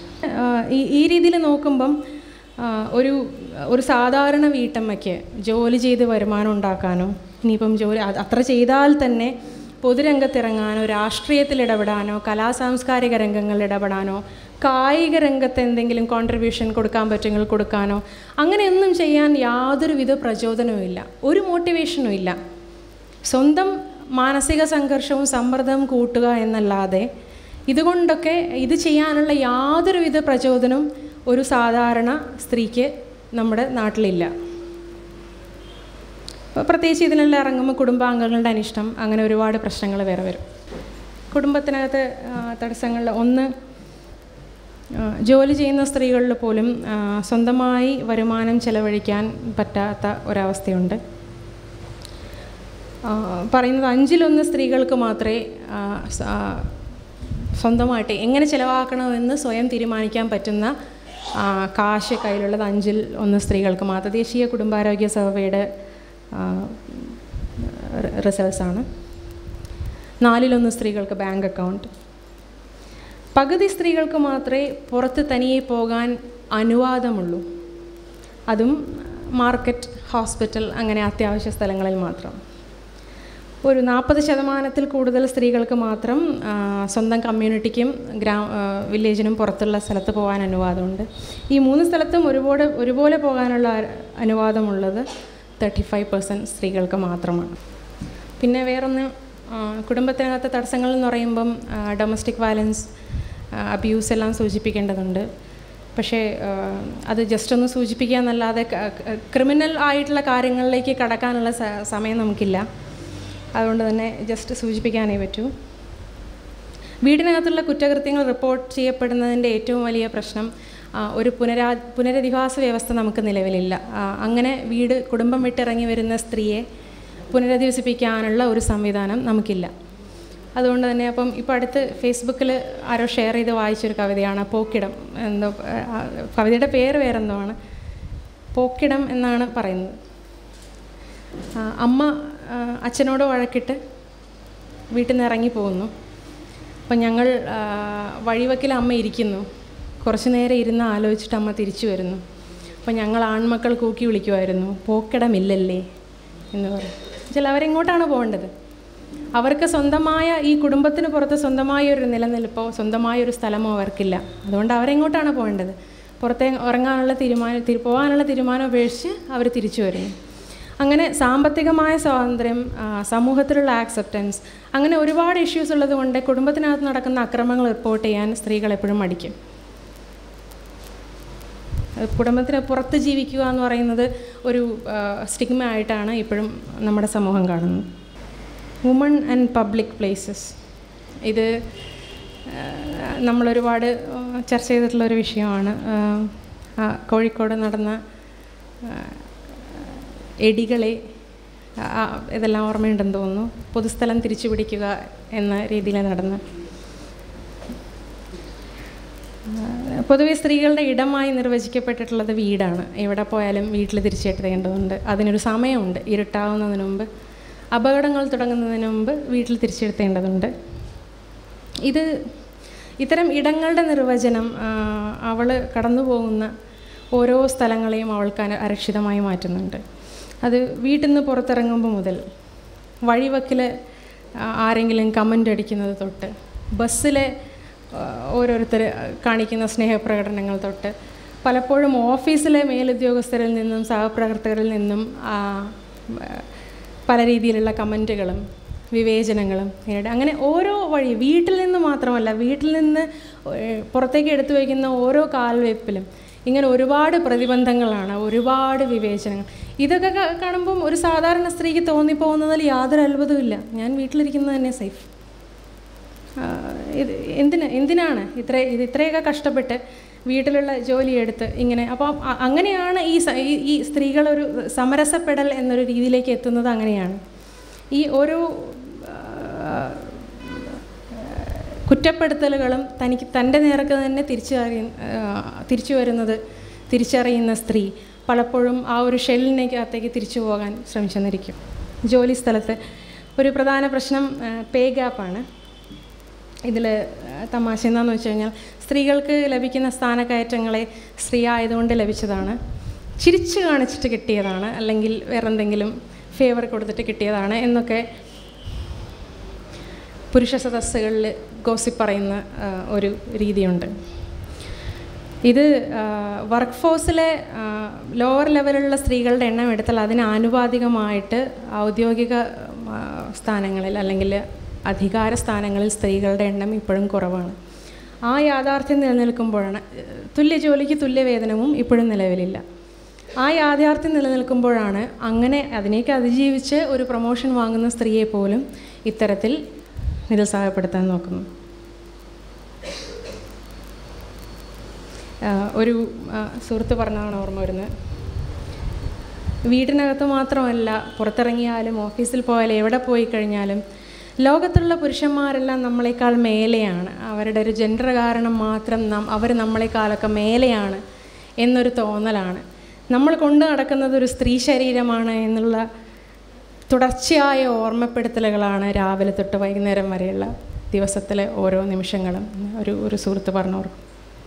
മതനിയമങ്ങൾ, സ്ത്രീക്ക് പ്രത്യേകമായിട്ടുള്ള മതനിയമങ്ങൾ ശ്രദ്ധിച്ചാൽ കാണാം, എല്ലാം പാട്രിയാർക്കൽ നിയമങ്ങളാണ്. പൊതുവെ ജനറലായിട്ട് നിർവചിച്ചിട്ടുള്ള അല്ലെങ്കിൽ പുരുഷന് ബാധകമായ മതനിയമങ്ങൾ പോലെയല്ല. സ്ത്രീകൾക്കായിട്ടുള്ള മതനിയമങ്ങളുടെ പ്രധാന ഉദ്ദേശം തന്നെ പാട്രിയാർക്കൽ സിസ്റ്റം ആ രീതിയിൽ വൃത്തിയായി നിലനിർത്തിക്കൊണ്ടുപോകുക എന്നുള്ളത്. അതിന് കുറച്ച് ഉദാഹരണങ്ങൾ: സ്ത്രീക്ക് മാത്രം ബാധകമായ കന്യകാത്വ സങ്കല്പം, ചാരിത്ര സങ്കല്പം, പാതിവൃത്യ സങ്കല്പം, ഇതിലൊക്കെ അധിഷ്ഠിതമായ പാരമ്പര്യ വിവാഹ സമ്പ്രദായങ്ങൾ, നിർബന്ധിത വിവാഹങ്ങൾ, ശൈശവ വിവാഹങ്ങൾ, വ്യത്യസ്ത വിവാഹമോചന നിയമങ്ങൾ, ബഹുഭർതൃത്വത്തെക്കാൾ ബഹുഭാര്യത്വം കൂടുതൽ, ഫീമെയിൽ ജെനിറ്റൽ മ്യൂട്ടിലേഷൻ, അത് സ്ത്രീയുടെ ലൈംഗിക തൃഷ്ണ കുറയ്ക്കാനാണെന്നാണ് പറയുന്നത്, സ്വാതന്ത്ര്യം പ്രഖ്യാപിക്കുന്ന സ്ത്രീയോടുള്ള അസഹിഷ്ണുത, മതങ്ങളിലെ മറ്റ് ശക്തമായ സ്ത്രീ നിയമങ്ങൾ, പുറത്തുള്ള ജോലികൾ ചെയ്യുന്നതിനുള്ള വിലക്ക്, സ്വതന്ത്ര സഞ്ചാരത്തിൽ നിന്ന് വിലക്ക്, ലിംഗാധിഷ്ഠിത കർത്തവ്യങ്ങൾ, സ്ത്രീ സുരക്ഷിതത്തിൻ്റെ പേരിൽ തന്നെ നടപ്പിലാക്കപ്പെടുന്ന ഒരുപാട് നിയമങ്ങൾ. ഇതെല്ലാം പാട്രിയാർക്കിയുടെ മുഖം മിനുക്കിയ പല രൂപങ്ങളാണ്. ഇത് മതനിയമങ്ങൾ എന്ന പേരിലാണ് ഇവ സ്ത്രീയിൽ അപ്ലൈ ചെയ്യപ്പെടുന്നതെങ്കിലും അവ ബേസിക്കായിട്ട് പാട്രിയാർക്കൽ നിയമങ്ങളാണ്. അതുകൊണ്ട് തന്നെ സ്ത്രീയെ സംബന്ധിച്ചിടത്തോളം മതം പാട്രിയാർക്കിയുടെ ഒരു ടൂൾ മാത്രമാണ്. അത് അവളുടെ മേൽ അപ്ലൈ ചെയ്യാനുള്ള ഒരു ആയുധം മാത്രമായിട്ടാണ് മതം പ്രവർത്തിക്കുന്നത്. സദാചാരം, ഈ പുരുഷാധിപത്യം എന്ന വാക്കിനെ ഒരു വ്യക്തിയുടെ മേൽ അല്ലെങ്കിൽ കുറേ വ്യക്തികളുടെ മേൽ, സ്ത്രീകളുടെ മേൽ പുരുഷനുള്ള കേവലമായ ആധിപത്യം എന്ന് മാത്രം വായിക്കരുത്. അതിന് ഒരു ലൈംഗികതയുടെ ഒരു വീക്ഷണം കൂടി അതിൽ കാണേണ്ടതുണ്ട്. കാരണം അന്നോളം ഇന്നോളം ചരിത്രത്തിൽ പുരുഷൻ എന്നും ഈ പാട്രിയാർക്കൽ വ്യവസ്ഥയിലൂടെ നിയന്ത്രിച്ചു പോകുന്നത് സ്ത്രീയുടെ ഇണയെ തിരഞ്ഞെടുക്കാനും മാറ്റാനും നിഷേധിക്കാനുമുള്ള സ്വാതന്ത്ര്യത്തെ തന്നെയാണ്. അതിൻ്റെ ഏറ്റവും ബേസിക്കായിട്ടുള്ള ഈ സഞ്ചാര സ്വാതന്ത്ര്യത്തിൻ്റെ കാര്യങ്ങളായാലും ഈ മതനിയമങ്ങളുടെ കാര്യങ്ങളായാലും അതിലേറ്റവും ബേസിക്കായിട്ടുള്ള കാര്യം അവളുടെ തിരഞ്ഞെടുപ്പ് പുരുഷൻ്റെ വരുതിയിലാക്കുക എന്നുള്ള ഒരു ഇതാണ്. അതുകൊണ്ട് തന്നെ സദാചാരം സ്ത്രീയിൽ ഫോക്കസ് ചെയ്യുന്നത് അതുകൊണ്ടാണ്. ഇത് തിരഞ്ഞെടുക്കാനുള്ള സ്വാതന്ത്ര്യം മാത്രമല്ല, നിഷേധിക്കാനുള്ള സ്വാതന്ത്ര്യവും നിയന്ത്രിക്കപ്പെടാറുണ്ട്. അത് നമ്മുടെ കലയിൽ പോലും സിനിമകളിൽ പോലും ആരും ശ്രദ്ധിക്കാതെ കടന്നു വരുന്ന, ഇപ്പോൾ അടുത്ത് ഓൺലൈനിൽ സജീവമായിട്ടുള്ളൊരു ഡിസ്കഷനാണ് തമിഴ് സിനിമകൾ എങ്ങനെ സ്റ്റാക്കിംഗ് പ്രോത്സാഹിപ്പിക്കുന്നു എന്ന്. അടുത്ത് ഒരു റെയിൽവേ സ്റ്റേഷനിൽ വെച്ചൊരു പെൺകുട്ടി ഒരു സ്റ്റാക്കർ കൊലപ്പെടുത്തിയതിൻ്റെ അനുബന്ധിച്ച് ഉയർന്നു വന്നിട്ടുള്ള ഡിസ്കഷനാണ്. അത് പ്രമാണിച്ച് ഒരുപാട് പേര് ഒരുപാട് മൂവി ക്ലിപ്പുകൾ ഫേസ്ബുക്കിൽ ഷെയർ ചെയ്യുന്നുണ്ടായിരുന്നു. അത് ഓരോന്ന് എടുത്ത് നോക്കിയാൽ അറിയാം. കാരണം ഈ സിനിമകളെല്ലാം പറയുന്നത് ഒരു സ്ത്രീയുടെ പുറകെ കുറേ നടന്നു കഴിഞ്ഞാൽ അവസാനം അവളെ സമ്മതിക്കും, അവസാനം അവളെ പറയും. അപ്പം ഇത്രയധികം സ്റ്റാക്കിംഗ് പ്രോത്സാഹിപ്പിക്കുന്ന ഒരു കൾച്ചറിൽ അത് നിരാശപ്പെടുന്ന ഒരു ആൺകുട്ടി ഞാൻ അപമാനിക്കപ്പെട്ടു എന്ന് വിശ്വസിക്കുന്നതിൽ തെറ്റില്ല. അവനിലത് അപകർഷതാബോധം ഉണ്ടാക്കുന്നതും അത് അക്രമത്തിലേക്ക് മാറുന്നതും അത് ആ ഒരു വ്യക്തിയുടെ മാത്രം തെറ്റല്ല, ഒരു സമൂഹം മുഴുവൻ അവിടെ തെറ്റുകാരാണ്. അവിടെ ആ ഒരു മാനസികാവസ്ഥ ആ ആൺകുട്ടിയിൽ കുത്തിവെച്ചതിൽ ആ സമൂഹം മുഴുവൻ തെറ്റുകാരാണ്. പിന്നെ സ്ത്രീ സുരക്ഷയും സംരക്ഷണവും സുരക്ഷയും ഒന്നല്ല. സുരക്ഷ എന്ന് പറയുന്നത് ഏത് വ്യക്തിയുടെയും മൗലികാവകാശമാണ്. സംരക്ഷണം എന്ന് പറയുന്നത് ഈ അധികാരത്തിൻ്റെ ഒരു ടേസ്റ്റുള്ളൊരു വാക്കാണ്, അധികാരത്തിൻ്റെ രുചിയുള്ളൊരു വാക്കാണ്. സ്ത്രീയുടെ അധികാരിയാണ് ആരാണ് എന്ന ആ ഒരു സത്തിലാണ് ആ ചോദ്യം ഉടക്കി നിൽക്കുന്നത്. അവിടെയാണ് സംരക്ഷണം കടന്നു വരുന്നത്. അവളുടെ സ്വാതന്ത്ര്യത്തിന് പോലും വിലങ്ങിട്ട് അവളെ സംരക്ഷിക്കാനുള്ള അവകാശം പുരുഷനിൽ നിക്ഷിപ്തമാക്കിയിരിക്കുന്ന ഒരു വ്യവസ്ഥയാണ് നമ്മുടെ വ്യവസ്ഥ. അത് സ്ത്രീ എന്ന് പറയുമ്പം എല്ലാ സ്വാതന്ത്ര്യവും ആരോ അനുവദിച്ചു തരേണ്ട, വിവേചന ബുദ്ധിയില്ലാത്തൊരു വളർത്തുമൃഗമാണ് എന്ന ഒരു ധാരണയിൽ നിന്നാണ് ഇത്തരം സംരക്ഷണ ആശയങ്ങൾ കടന്നു വരുന്നത്. ഈ സ്വന്തം കായിക ശക്തി, പ്രതിരോധിക്കേണ്ട കഴിവ്, പ്രതിരോധിക്കേണ്ട രീതി, ഇപ്പം അരക്ഷിതം സെക്യൂർ അല്ല എന്ന് തോന്നുന്ന സ്ഥലങ്ങളിൽ പോവാതിരിക്കാനുള്ള തീരുമാനം, ഇതെല്ലാം ഒരു പുരുഷന് ചെയ്യാൻ പറ്റുമെങ്കിൽ സ്ത്രീക്കും ചെയ്യാൻ പറ്റും. അതിനുള്ള അവസരം, ആ ഒരു സ്പേസ് മാത്രം അംഗീകരിച്ചു കൊടുത്താൽ മതി. അപ്പം മോഷണം കൂടുതലുള്ള സ്ഥലങ്ങളിൽ നിന്ന് പുരുഷന്മാർ മാറി നിൽക്കണം, യാത്ര ചെയ്യരുത് എന്നാരും നിയമങ്ങൾ കൊണ്ടുവരാറില്ല. പക്ഷേ രാത്രി സ്ത്രീകൾ സഞ്ചരിക്കരുത്, ഹോസ്റ്റലുകളിൽ 6:45 റിപ്പോർട്ട് ചെയ്യണം, ഇത്തരം നിയമങ്ങൾ സ്ത്രീകൾക്ക് വയ്ക്കാറുണ്ട്. കാരണം അതിൻ്റെ സ്ത്രീയുടെ സംരക്ഷണം എന്ന് പറയുന്നത് സമൂഹത്തിൻ്റെയും പുരുഷന്മാരുടെയും ഒരു ഉത്തരവാദിത്വമായിട്ട് അങ്ങനെ പ്രഖ്യാപിക്കുന്നതുകൊണ്ടാണ് അത് വരുന്നത്. സുരക്ഷ വേറെയാണ്. സുരക്ഷ നേരത്തെ പറഞ്ഞതുപോലെ അതൊരു മൗലികാവകാശമാണ്. സ്ത്രീ സമരങ്ങളെ നേരിടുന്ന രീതി, അത് ചരിത്രം പരിശോധിച്ചാൽ അന്നും ഇന്നും വലിയ വ്യത്യാസമൊന്നുമില്ല. രീതികൾ ചെറുതായി മാറ്റം കാണാമെങ്കിലും എല്ലാത്തിൻ്റെയും മോട്ടീവ് ഒന്നാണ്, ഒരു പൊതുവായിട്ടുള്ള സത്ത ഒന്നാണ്. കഴിഞ്ഞ നൂറ്റാണ്ടിൽ സ്ത്രീകളുടെ സഫ്രേജ് മൂവ്മെൻറ്റിൻ്റെ ഭാഗമായിട്ടുള്ള ചില കാർട്ടൂൺസാണ് ലിങ്കിലുള്ളത്. വോട്ടവകാശം ഞങ്ങളുടെ സ്ത്രീകളുടെ അവകാശമാണെന്ന് പറഞ്ഞിറങ്ങിയ സ്ത്രീകളെ എങ്ങനെയാണ് പൊതുസമൂഹം, കലാസാംസ്കാരിക സമൂഹം അടക്കമുള്ള, രാഷ്ട്രീയ രംഗത്തുള്ളവരടക്കമുള്ള പൊതുസമൂഹം എങ്ങനെയാണ് അതിനെ നേരിട്ടത് എന്നതിൻ്റെ ഉദാഹരണങ്ങളാണ് ആ ലിങ്കിലുള്ളത്. അവരെ പരിഹസിക്കാനായി മാത്രം മാഗസിനുകൾ ഇറങ്ങി, അവരെ പരിഹസിക്കാനായി മാത്രം കാർട്ടൂണുകൾ ഇറങ്ങി. ഓരോ കാർട്ടൂണുകളും തനിക്ക് നഷ്ടപ്പെടാൻ പോകുന്ന പ്രിവിലേജുകളെ പറ്റി പുരുഷനെ ഓർമ്മിപ്പിച്ചുകൊണ്ടിരുന്നു. ഓരോ കാർട്ടൂണുകളും ഒരു സ്ത്രീയുടെ സ്ഥാനം എവിടെയാണ് എന്ന് സ്ത്രീയെ ഓർമ്മിപ്പിച്ചുകൊണ്ടിരുന്നു. നമുക്ക് ലിങ്ക് വർക്ക് ചെയ്യുമെന്ന് നോക്കാം. സ്ത്രീകൾ വോട്ടവകാശം ചെയ്യാൻ തുടങ്ങിയാൽ കുടുംബം തകരും. കുടുംബം തകർക്കാനുള്ള മൂവ്മെൻറ്റാണ് സഫ്രേജ് മൂവ്മെൻറ്റ്. പുരുഷൻ കുഞ്ഞിന് പാല് കൊടുക്കേണ്ടി വരും, പുരുഷൻ കുട്ടികളെ നോക്കേണ്ടി വരും, പുരുഷൻ വീട്ടിലെ ജോലികൾ എടുക്കേണ്ടി വരും എന്നൊക്കെ പറഞ്ഞ് ഒരുപാട് കാർട്ടൂണുകൾ ഇറങ്ങി.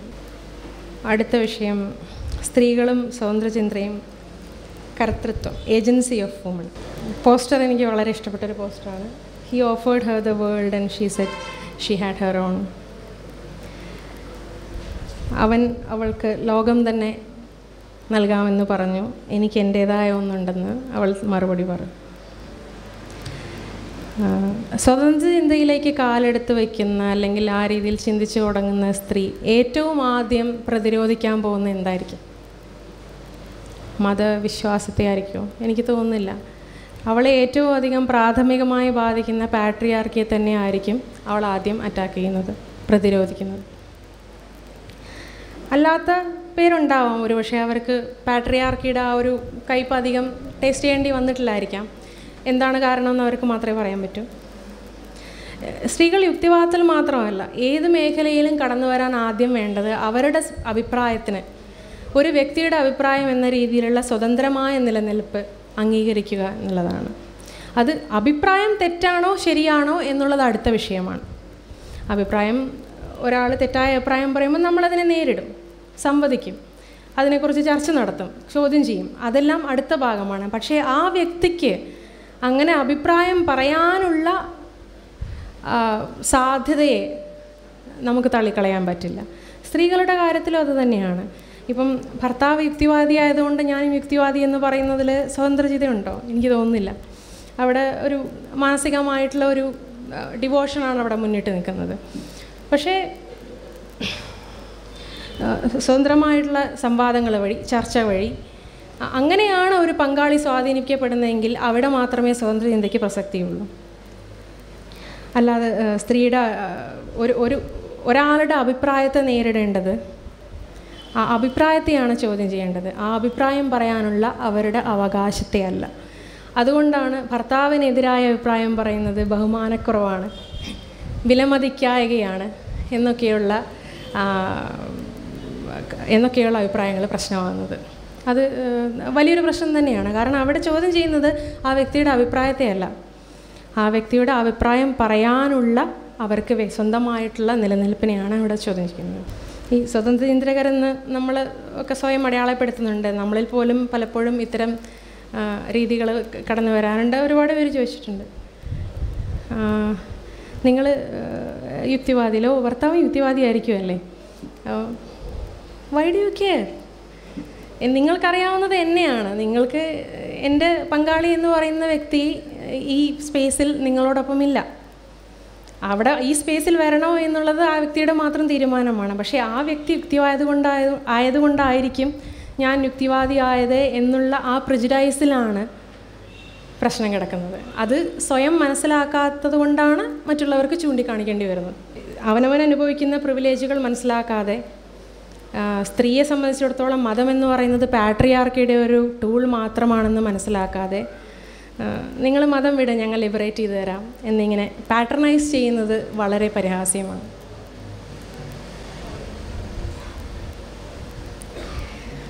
മാൻസ്പ്ലെയിനിങ് ഇതൊരു പരിഹാസപദമാണ്. ശരിക്കും പരിഹാസം തന്നെയാണ്. അതിൻ്റെ തർജ്ജമ ശരിയാണോ എന്ന് എനിക്കറിയില്ല. ആൺ വിശദീകരണം ഇല്ല. മാൻസ്പ്ലെയിൻ എന്ന് അത് ശരിക്കുള്ളൊരു ഇംഗ്ലീഷ് വാക്കല്ല.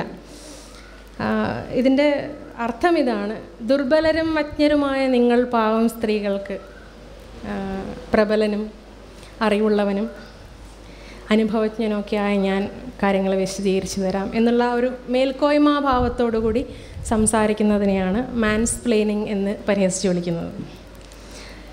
ഇത് ഇവിടെയുള്ള സ്ത്രീകളോട് ചോദിച്ചാൽ അറിയാം, ഇത് ഒരിക്കലെങ്കിലും കേട്ടിട്ടില്ലാത്തവർ കുറവായിരിക്കും. ഒരു പറഞ്ഞ പോലെ, C U obviously may not know that, let me explain. ആ ഒരു obviously may not know that എന്ന പാർട്ടിലാണ് അത് മാൻസ്പ്ലെയിനിങ് ആയി മാറുന്നത്. അതിൽ എന്തിനെല്ലാം നിങ്ങൾ പാട്രിയാർക്കി എന്ന് വിളിക്കാം. എന്താണ് റിയൽ പാട്രിയാർക്കി, എന്താണ് ഫാൻറ്റം പാട്രിയാർക്കി, എന്തെല്ലാം നിങ്ങൾ വിവേചനമായിട്ട് കണക്കാക്കാം, എന്തെല്ലാം കണക്കാക്കിക്കൂടാ, എന്തെല്ലാം പീഡനമാണ്, എന്തെല്ലാം പീഡനമല്ല. സ്ത്രീ എന്ന നിലയ്ക്ക് നിങ്ങൾക്ക് എന്തൊക്കെ ചെയ്യാം, എന്തൊക്കെ സാധ്യമാണ്, ചിലതൊക്കെ നിങ്ങളുടെ സ്കോപ്പിന് പുറത്താണ്. സ്ത്രീ എന്ന നിലയിൽ നിങ്ങൾ എന്തിലൊക്കെ ഇടപെടാം, എന്തിലൊക്കെ ഇടപെട്ടുകൂടാ. ഈ രീതിയിലുള്ള ഒരു ഹയർ പൊസിഷനിൽ, ഒരു കുതിരപ്പുറത്ത് നിന്നുകൊണ്ട് എന്നൊരു പ്രയോഗമുണ്ട്. ആ ഒരു ഹയർ ഹൗസിൽ നിന്നുകൊണ്ട് ദുർബലരായ കുറച്ച് പേരെ ശാക്തീകരിക്കാൻ ഞാൻ വരുന്നു എന്നുള്ള ആ ആറ്റിറ്റ്യൂഡിനെ പരിഹസിക്കുന്ന പേരാണ്. ഇതിൻ്റെ അർത്ഥം സ്ത്രീകൾ പറയുന്നതെന്നും അപ്പടി സമ്മതിച്ചു കൊടുക്കണമെന്നും പുരുഷനതിനെ ചോദ്യം ചെയ്യാൻ പാടില്ല എന്നൊന്നുമല്ല. ചോദ്യം ചെയ്യേണ്ടത് ആശയത്തെയാണ്. ഈ അവസാനം പറഞ്ഞ പാർട്ടാണ് പ്രശ്നം. C U obviously may not know that. അങ്ങനെ ഒരു ഇതിൻ്റെ പേരിൽ ഒരു വ്യക്തി ഒരു കാര്യം പറയുമ്പോൾ ആ ആശയത്തെ നേരിടുന്നതിന് പകരം അത് പറയാനുള്ള അയാളുടെ മെറിറ്റിനെ, അല്ലെങ്കിൽ ആ മെറിറ്റിനെ നിങ്ങൾ എന്ത് കാണിലൂടെ കാണുന്നു, നിങ്ങളുടെ പ്രിജുഡൈസ് അനുസരിച്ച് അവൾക്കത് പറയാനുള്ള വകുപ്പില്ല എന്ന ഒരു ഇതിനെയാണ് ഇങ്ങനെ പരിഹസിച്ച് വിളിക്കുന്നത്. അടുത്ത രസകരമായൊരു വാദം, സ്ത്രീകളെല്ലാവരും അങ്ങനെ നല്ലവരൊന്നുമല്ല, വില്ലത്തികളായ സ്ത്രീകൾ ഒരുപാടുണ്ട്. അതിന് ഉദാഹരണമായി ഒരുപാട് പേരെ ചൂണ്ടിക്കാണിക്കും.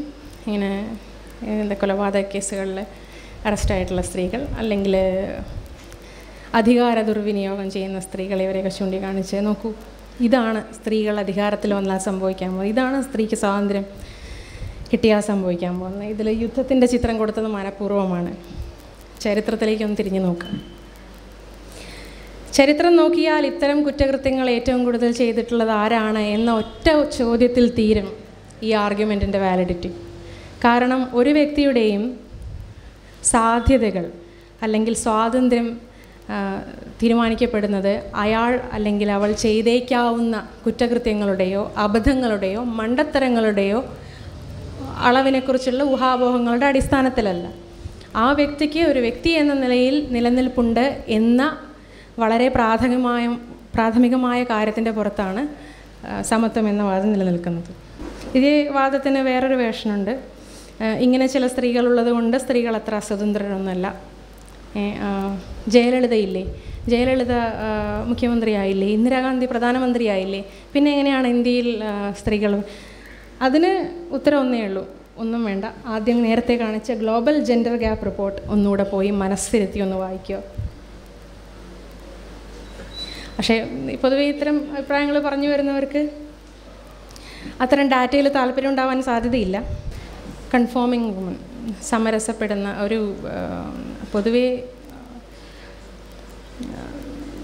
സാമൂഹ്യമായ എന്തെങ്കിലും ആവശ്യത്തിൽ പൊതുരംഗത്തോ രാഷ്ട്രീയത്തിലോ ഇറങ്ങുന്ന സ്ത്രീകൾ വെല്ലുവിളികൾ നേരിടുന്നത് പുരുഷന്മാരിൽ നിന്ന് മാത്രമല്ല,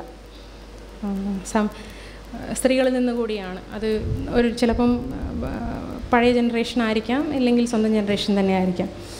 അത് കുറ്റപ്പെടുത്താൻ പറ്റുമെന്ന് എനിക്കറിയില്ല. കാരണം സമരസപ്പെടുക എന്ന് പറയുന്നത് എന്നെ സംബന്ധിച്ചിടത്തോളം, ഞാൻ മനസ്സിലാക്കിയെടുത്തോളം, അതൊരു പ്രതിരോധം, മാനസിക പ്രതിരോധം കൂടിയാണ്.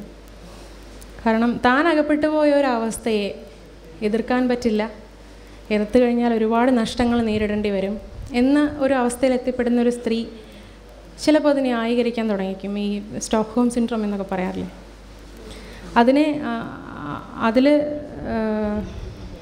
അതിനോടുള്ള പ്രതിരോധം സമ്മർദ്ദമായി മാറാതിരിക്കാനുള്ള ഒരു സെൽഫ് ഡിഫെൻസ് ആയിരിക്കാം ഒരു പക്ഷേ. ഇത് പിന്നെ നല്ല സ്ത്രീ ചീത്ത സ്ത്രീ എന്നുള്ള ഒരു പൊതുബോധത്തിൻ്റെ ഇത് സ്ത്രീകളെ ഒരുപാട് ബാധിക്കുന്നുണ്ട്. ഒരു ഉദാഹരണം, സ്ത്രീകൾക്ക് സംസാരിക്കാനൊരു വേദി എന്ന് പറഞ്ഞ അടുത്തൊരു ഫേസ്ബുക്ക് ഗ്രൂപ്പ് തുടങ്ങിയിരുന്നു. അത് ഹരിതയ്ക്കറിയാമെന്ന് തോന്നുന്നു. അവിടെ അടുക്കള കാര്യങ്ങൾ മാത്രം മതിയെന്നും മറ്റു കാര്യങ്ങൾ, രാഷ്ട്രീയം സംസാരിക്കാൻ പാടില്ലെന്നും സാമൂഹ്യ വിഷയങ്ങൾ പാടില്ലെന്നും വളരെ എക്സ്പ്ലോസീവായിട്ടുള്ള സബ്ജക്ട്സ് ഒന്നും പാടില്ലെന്നും സ്ത്രീകൾ തന്നെ പറയുകയും, അങ്ങനെയല്ല, അത് രാഷ്ട്രീയം സാമൂഹ്യ വിഷയങ്ങൾ തീർച്ചയായും നമ്മൾ സംസാരിക്കണം എന്ന് പറഞ്ഞ സ്ത്രീകളെ ഗ്രൂപ്പിൽ നിന്ന് പുറത്താക്കുക വരെ ചെയ്തു. അപ്പം ഇത് സ്ത്രീകൾ മാത്രമുള്ളൊരു ഗ്രൂപ്പാണ്. ഈ സമരസപ്പെടുക എന്ന് പറയുന്നത് ഇങ്ങനെ പ്രതിരോധത്തിൻ്റെ ഭാഗമായി വരുന്നതുകൊണ്ട് വരുന്ന ഒരുപാട് പ്രശ്നങ്ങളിൽ ഒന്നാണിത്. ഇത് പുതുമയൊന്നുമല്ല, ചരിത്രത്തിൻ്റെ തനിയാവർത്തനം എന്ന് പറയാം. ഈ മാറുമറയ്ക്കൽ സമരം തൊട്ട് റെഡി ടു വെയിറ്റ് ക്യാമ്പയിനിൽ വരെ എത്തി നിൽക്കുന്നത് ഈ സമരസപ്പെടൽ തന്നെയാണ്. കൂടുതലും ഒരു നല്ല സ്ത്രീ ചീത്ത സ്ത്രീ ദ്വന്ദ്വത്തിൻ്റെ അതിലെ നല്ല സ്ത്രീയിൽ പെടാനുള്ള ഒരു ആഗ്രഹം നിലനിൽക്കുന്നതാവാം, അല്ലെങ്കിൽ ഒരുപാട് പ്രതിരോധവുമായി ഇറങ്ങുന്ന സ്ത്രീകൾ നേരിടുന്ന പ്രശ്നങ്ങൾ കാണുമ്പോൾ ധൈര്യം നഷ്ടപ്പെട്ടു പോകുന്നതാകാം, ഇങ്ങനെയൊക്കെ ജീവിക്കുന്നതാണ് ബെറ്റർ എന്ന് തോന്നുന്നതാകാം. ഇല്ലെങ്കിൽ ചില സ്ത്രീകൾക്കാണെങ്കിൽ ജാതീയമായതോ സാമ്പത്തികമായതോ ക്ലാസ് ബേസ്ഡോ ആയ പ്രിവിലേജുകൾ കമ്പയർ ചെയ്ത് നോക്കുമ്പോൾ അവരനുഭവിക്കുന്ന പാട്രിയാർക്കൽ പ്രശ്നങ്ങൾ ചിലപ്പോൾ അവരെ സംബന്ധിച്ചിടത്തോളം ഇഗ്നോർ ചെയ്യാവുന്നതായിരിക്കാം. അങ്ങനെയും വരാം, അങ്ങനെയും സാധ്യതയുണ്ട്. മാറുമറയ്ക്കൽ സമരം ഹരിത നേരത്തെ സൂചിപ്പിച്ചിരുന്നു. ചാന്നാർ ബ്ലൗസ് ഇട്ട് വന്ന സ്ത്രീകളെ മറ്റു സ്ത്രീകൾ ചുറ്റും നിന്ന് കൂക്കിയാർത്ത് വിളിക്കുകയും അവരൊരുപാട് നേരം പിടിച്ചു നിന്നു. പക്ഷേ അവസാനം അവരും ബ്ലൗസ് പറിച്ച് വലിച്ചെറിഞ്ഞ് ബാക്കിയുള്ളവരുടെ കൂടെ ചേർന്നു എന്നൊരു കഥയുണ്ട്. അത് കഥയാണോ സംഭവമാണോ എന്ന് എനിക്ക് വലിയ ഉറപ്പില്ല. പക്ഷേ അത് പറയുന്ന ഒരു മെസ്സേജുണ്ട്. ആ ഒരു കൺഫേം ചെയ്യാനുള്ള ഒരു സമ്മർദ്ദം സമൂഹത്തിൽ സ്ത്രീക്ക് എത്രത്തോളം ഉണ്ടെന്ന് ചോദ്യം ചെയ്യുന്ന സ്ത്രീ. ഇനി ഇതൊക്കെ കടന്നു വന്ന് ചോദ്യങ്ങൾ ഉയർത്താൻ ധൈര്യപ്പെടുന്ന സ്ത്രീയെ നമ്മുടെ സമൂഹം എങ്ങനെയാണ് നേരിടുന്നത്? ഒരുപാട് വഴികളുണ്ട്. ഇത് എനിക്കിഷ്ടമുള്ള മറ്റൊരു പോസ്റ്ററാണ്. If I had A hammer I would smash patriarchy. I found it.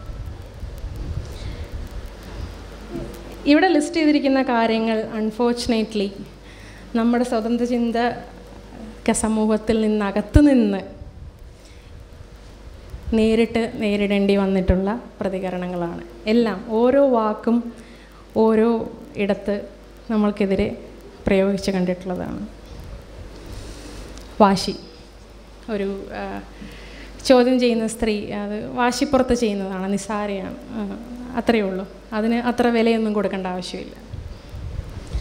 അമിത വൈകാരികത, ഇത് രസകരമായിട്ടുള്ളൊരു കാര്യമാണ്. പൊതുവേ പുരുഷൻ പൊട്ടിത്തെറിച്ച് കഴിഞ്ഞാൽ അത് വളരെ വാലിഡായിട്ടുള്ളൊരു പൊട്ടിത്തെറിയാണ്. പക്ഷേ സ്ത്രീയാണ് ചെയ്യുന്നതെങ്കിൽ അമിത വൈകാരികത. അരുൺ ഡോക്ടർക്ക് ഓർമ്മ ഉണ്ടാവുമെന്ന് തോന്നുന്നു. അസൂയ, തീർച്ചയായും സ്ത്രീയാകുമ്പോൾ പുരുഷ നേട്ടങ്ങളോട് അസൂയ വേണമല്ലോ, അസൂയ ഇല്ലെങ്കിൽ ശരിയാവില്ല.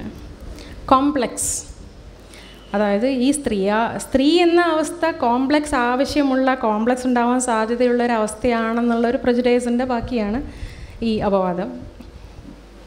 സ്ത്രീ വിരുദ്ധത ചെയ്യൽ, ഞങ്ങൾ പിന്നെ ഭയങ്കര പെർഫെക്റ്റായിട്ടുള്ള മനുഷ്യരായതുകൊണ്ട്, ഞങ്ങൾക്ക് തെറ്റുപറ്റാൻ സാധ്യതയില്ലാത്തത് കൊണ്ട് നിങ്ങൾ ചെയ്യുന്നത് സ്ത്രീ വിരുദ്ധത ചെയ്യൽ ആണ്. ഗൂഢാലോചന. സോറി, ചിലത് ചിരി വന്നു പോകും. അത് കൂടുതലും ഈ നമ്മൾ ആരെയാണോ ചോദ്യം ചെയ്യുന്നത് അവരെതിരാളികളായി കരുതുന്ന മറ്റു പുരുഷന്മാരോടൊപ്പമാണ്. കാരണം സ്ത്രീകൾ തനിച്ചല്ല ഗൂഢാലോചന നടത്തുന്നത്. കാരണം അവരെങ്ങനെ തനിച്ച് ചെയ്യും അല്ലേ? പുരുഷ സഹായം അത്യാവശ്യമാണല്ലോ. അപ്പം അങ്ങനെയുള്ള എതിരാളികളോട് ചേർന്ന് ഞങ്ങളെ തകർക്കാൻ നടത്തുന്ന ഗൂഢാലോചനയാണ്.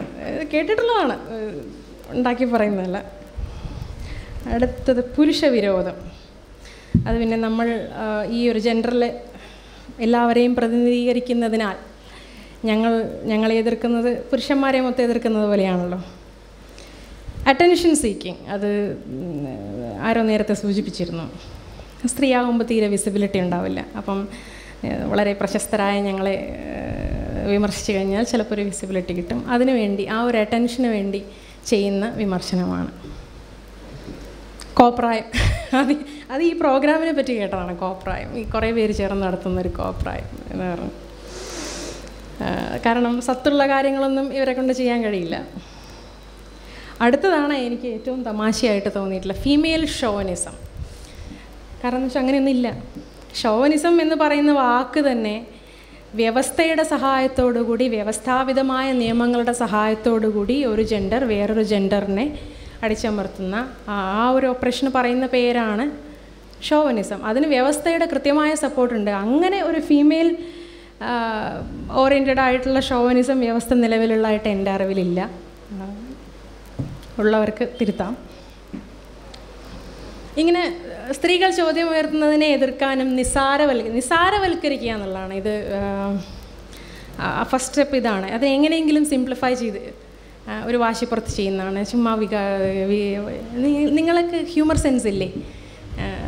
എന്തിനാണ് എല്ലാ ചെറിയ ചെറിയ കാര്യങ്ങൾക്ക് ഇങ്ങനെ അമിത വൈകാരികത കാണിക്കുന്നത്? ഇങ്ങനെ പറഞ്ഞ് നിസാരവൽക്കരിച്ച് കളയാനുള്ള ശ്രമമാണ് ആദ്യത്തേത്. പൊതുവെ എല്ലാം ഒരേ അച്ചിൽ വാർത്തതാണ്. അതിൻ്റെ എല്ലാത്തിൻ്റെയും മെസ്സേജ് ഇതാണ്: ഞങ്ങൾ എന്തുകൊണ്ടും ഈ ചോദ്യം ഉയർത്തുന്ന പെണ്ണുങ്ങളെക്കാൾ ഒരു പടി മുകളിലാണ് എന്നാണ് അതിൻ്റെ ബേസിക് ഇത്. Sex shaming. ഇനി ഈ ദുർഘടങ്ങളെല്ലാം പിന്നിട്ട് നിസ്സാരവൽക്കരണം പോലും കണക്കാക്കാതെ നിങ്ങളുടെ മുമ്പിൽ ഒരു സ്ത്രീ വന്ന് നിൽക്കുന്നു. നിങ്ങൾ എന്ന് പറഞ്ഞാൽ ഞാൻ സമൂഹത്തെയാണ് വിചാരിക്കുന്നത്, നിങ്ങൾ എന്ന് തെറ്റിദ്ധരിക്കരുത്. അവരെങ്ങനെയാണ് നേരിടുന്നത്? ഒരു പ്രധാനപ്പെട്ട വഴിയാണ് സെക്സ് ഷെയ്മിങ്. അത് ഓൺലൈൻ സോഷ്യൽ മീഡിയയുടെ കാലത്ത് വളരെ എളുപ്പമുള്ളൊരു പരിപാടിയാണ്. അതിൽ പ്രധാനപ്പെട്ട ഒന്ന്, ഒരുമിച്ച് ഒരേ വാദം വാദിക്കുന്ന സ്ത്രീ പുരുഷന്മാരെ ചേർത്ത് കഥകളുണ്ടാക്കുക, അപവാദങ്ങൾ പറയുക. അപ്പം ഈ ഒരു വഴി, ഇപ്പം നേരത്തെ പറഞ്ഞ ദുർഘടങ്ങളൊക്കെ ഓർമ്മയുണ്ടല്ലോ. പലരും ഇതെല്ലാം ദുർഘടങ്ങൾ കഴിഞ്ഞു വരുന്ന സ്ത്രീകൾ പലയിടത്ത് ഡിസ്കറേജ്ഡായി അതിനെ മറികടന്ന് എന്നിട്ടും മുന്നോട്ട് പോയി അങ്ങനെയൊക്കെ വരുന്ന സ്ത്രീകളാണ്. പക്ഷെ അവർ പോലും പലപ്പോഴും ഇവിടെ തളർന്നു നിന്ന് പോകും. കാരണം ഇത് ഒരുപാട് കാര്യങ്ങളെ, കുടുംബത്തെ, ബന്ധങ്ങളെ, സൗഹൃദങ്ങളെ പോലും ബാധിക്കുന്ന ഒരു വലിയ പ്രശ്നമാണ്. ഗോസിപ്പിനെ പൊതുവെ എല്ലാവരും ഭയപ്പെടും. അതുകൊണ്ട് തന്നെ സെക്സ് ഷെയ്മിങ് എന്ന് പറയുന്നത് വളരെ ശക്തമായ ഒരു ആയുധമാണ് സ്ത്രീക്കെതിരെ. പിന്നെ ഒന്ന്, പൊതുരംഗത്തിറങ്ങുന്ന സ്ത്രീ അവളുടെ ലൈംഗികതയെ വിൽപ്പനയ്ക്ക് വയ്ക്കുന്നവളാണ്, അവളെ സഹായിക്കുന്ന പുരുഷന്മാർ ഇടനിലക്കാരുമാണ് എന്നുള്ള അത് സക്സസ്ഫുൾ ആവാനുള്ള കാരണം ചന്തപ്പെണ്ണ് എന്ന ലേബലിന് കൽപ്പിച്ച് കിട്ടിയിട്ടുള്ള ഒരു അയിത്തം, അസ്പൃശ്യതയാണ്. അതുകൊണ്ട് ഈ രീതിയിലുള്ള വിമർശനങ്ങളിൽ ഒരുപാട് പേര്, ഈ രീതിയിലുള്ള അപവാദങ്ങളിൽ ഒരുപാട് പേര് പുറകോട്ട് പോകാൻ സാധ്യതയുണ്ട്. ഇനി ഇത് സൂചിപ്പിക്കണോ എന്ന് ഞാൻ ആലോചിച്ചതാണ്, പിന്നെ സൂചിപ്പിച്ച് കളയാമെന്ന് വിചാരിച്ചു. ഒരു പടി കൂടെ കടന്ന് ചോദ്യങ്ങൾ ഉന്നയിച്ചവരെ സെക്സ് റാക്കറ്റിൻ്റെ അംഗങ്ങൾ എന്ന് വരെ ഈ അടുത്ത് നമ്മുടെ പരിചയത്തിലുള്ള ഒരു സ്വതന്ത്ര ചിന്തകൻ അപമാനിച്ചിരുന്നു. ഇതൊക്കെ വരുന്നത് നമ്മുടെ ക്യാമ്പിൽ നിന്നാണെന്നുള്ളത് വളരെ വളരെ ദൗർഭാഗ്യകരമായ, വളരെ അപ്സെറ്റിംഗ് ആയിട്ടുള്ള ഒരു കാര്യമാണ്. കാരണം ഒരുപാട് പേര് സ്വതന്ത്ര ചിന്താ സദസ്സിലേക്ക്, സ്ത്രീകൾ പ്രത്യേകിച്ചും, വരുന്നത് ഇവിടെ മതസമൂഹത്തിൽ നിന്ന് ഞങ്ങൾ നേരിടുന്ന വെല്ലുവിളികൾ ഇവിടെ നേരിടേണ്ടി വരില്ല എന്നൊരു പ്രതീക്ഷ കൂടി ഈ വേദിയിൽ കടന്നു വരുന്ന സ്ത്രീകൾക്കുണ്ട്. പക്ഷേ അത്ര തന്നെ പലപ്പോഴും അതിനേക്കാൾ ശക്തമായ പ്രശ്നങ്ങൾ ഇവിടെ നേരിടുമ്പോൾ ഒരുപാട് പേര് ഡിസ്കറേജഡായി പോകും. എന്നിട്ടും സ്ത്രീകൾ സ്വതന്ത്ര ഇന്ത്യയിൽ എന്തുകൊണ്ട് കുറവ് എന്നാരും ചോദിക്കരുത്. മതം ഉപേക്ഷിച്ചതുകൊണ്ട് മാത്രം നമുക്ക് പാട്രിയാർക്കി ഉപേക്ഷിക്കാൻ പറ്റണമെന്നില്ല. അതുകൊണ്ട് തന്നെ ലൈംഗികാരോപണം എന്ന് പറയുന്നത് സ്ത്രീക്കെതിരെയുള്ള ഏറ്റവും വലിയ ആയുധമായിട്ട് സ്വതന്ത്ര ചിന്തകരും ഉപയോഗിക്കുന്നു. അടുത്തത് പീകോക്ക് ഫെമിനിസം. പുരുഷന് ഫെമിനിസ്റ്റ് ആവാനാവില്ല എന്ന ധാരണയുടെ ഒരു വികലമായ അവതരണമാണ് ഈ പീകോക്ക് ഫെമിനിസം എന്ന വാദം. ഇതിൻ്റെ പുരുഷന് ഫെമിനിസ്റ്റ് ആവാൻ പറ്റുമോ എന്ന് എനിക്കറിയില്ല. അത് ഓരോ പുരുഷനും സ്വയം അന്വേഷിച്ച് കണ്ടുപിടിക്കേണ്ട, അവനവൻ തീരുമാനിക്കേണ്ട ഒരു കാര്യമാണ് എന്നാണ് എൻ്റെ അഭിപ്രായം. മറ്റൊരാൾ ഫെമിനിസ്റ്റ് ആണോ എന്ന് വിലയിരുത്തേണ്ടത് ഞാനല്ല.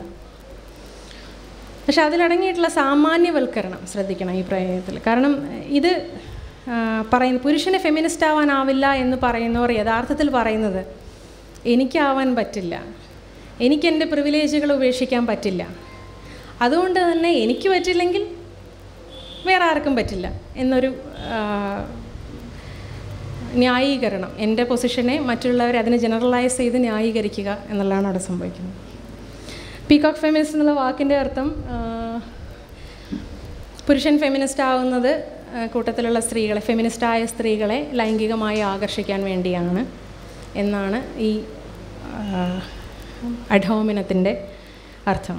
അത് അങ്ങനെ ഉണ്ടായിരിക്കാം ഉണ്ടോ ഇല്ലയോ എന്നത് എനിക്കൊരു വിഷയമായിട്ട് തോന്നുന്നില്ല. കാരണം ഉണ്ടെന്ന് വയ്ക്കുക, അങ്ങനെ മെയിൽ ഷോവനിസ്റ്റായിട്ടുള്ള ഒരു വ്യക്തിക്ക് സമൂഹത്തിൽ ഫെമിനിസ്റ്റായി അഭിനയിക്കേണ്ടി വരുന്നു. എന്തിങ്ങനത്തെ സമൂഹത്തിലാണ് അയാൾക്ക് അങ്ങനെ അഭിനയിക്കേണ്ടി വരിക? ഫെമിനിസം ആക്സെപ്റ്റഡ് ആയിട്ടുള്ള സ്ത്രീയുടെ ഈക്വാലിറ്റി, ജെൻഡർ ഈക്വാലിറ്റി അംഗീകരിക്കപ്പെട്ടിട്ടുള്ള അങ്ങനെ ഒരു സമൂഹത്തിലാണ് ഒരു പുരുഷന് ഫെമിനിസ്റ്റായി അഭിനയിക്കേണ്ടി വരിക. അല്ലെങ്കിൽ അവന് അതിൻ്റെ ആവശ്യമില്ല. അത്യാവശ്യം മിസോഗണി വിളിച്ചു പറഞ്ഞാലും എന്തു പറഞ്ഞാലും യാതൊരു പ്രത്യാഘാതവും നേരിടേണ്ടി വരാത്തൊരു സമൂഹമാണ് ഇപ്പോൾ ഉള്ളത്. അപ്പോൾ തന്നെ ഒരുപാട് ആക്സെപ്റ്റൻസ് കിട്ടുന്ന സമൂഹമാണ്. അതുകൊണ്ട് തന്നെ അങ്ങനെ ഒരു സമൂഹം നിലവിലുണ്ടെങ്കിൽ ഇതൊരു പ്രശ്നമായേക്കാമെങ്കിലും ആ സമൂഹം ഒരു പോസിറ്റീവ് സമൂഹം തന്നെ ആയിരിക്കും എന്നാണ് എൻ്റെ ഒരു ഷോവനിസ്റ്റിൻ്റെ ഗതികേടായിരിക്കും എന്നാണ് എനിക്ക് തോന്നുന്നത്.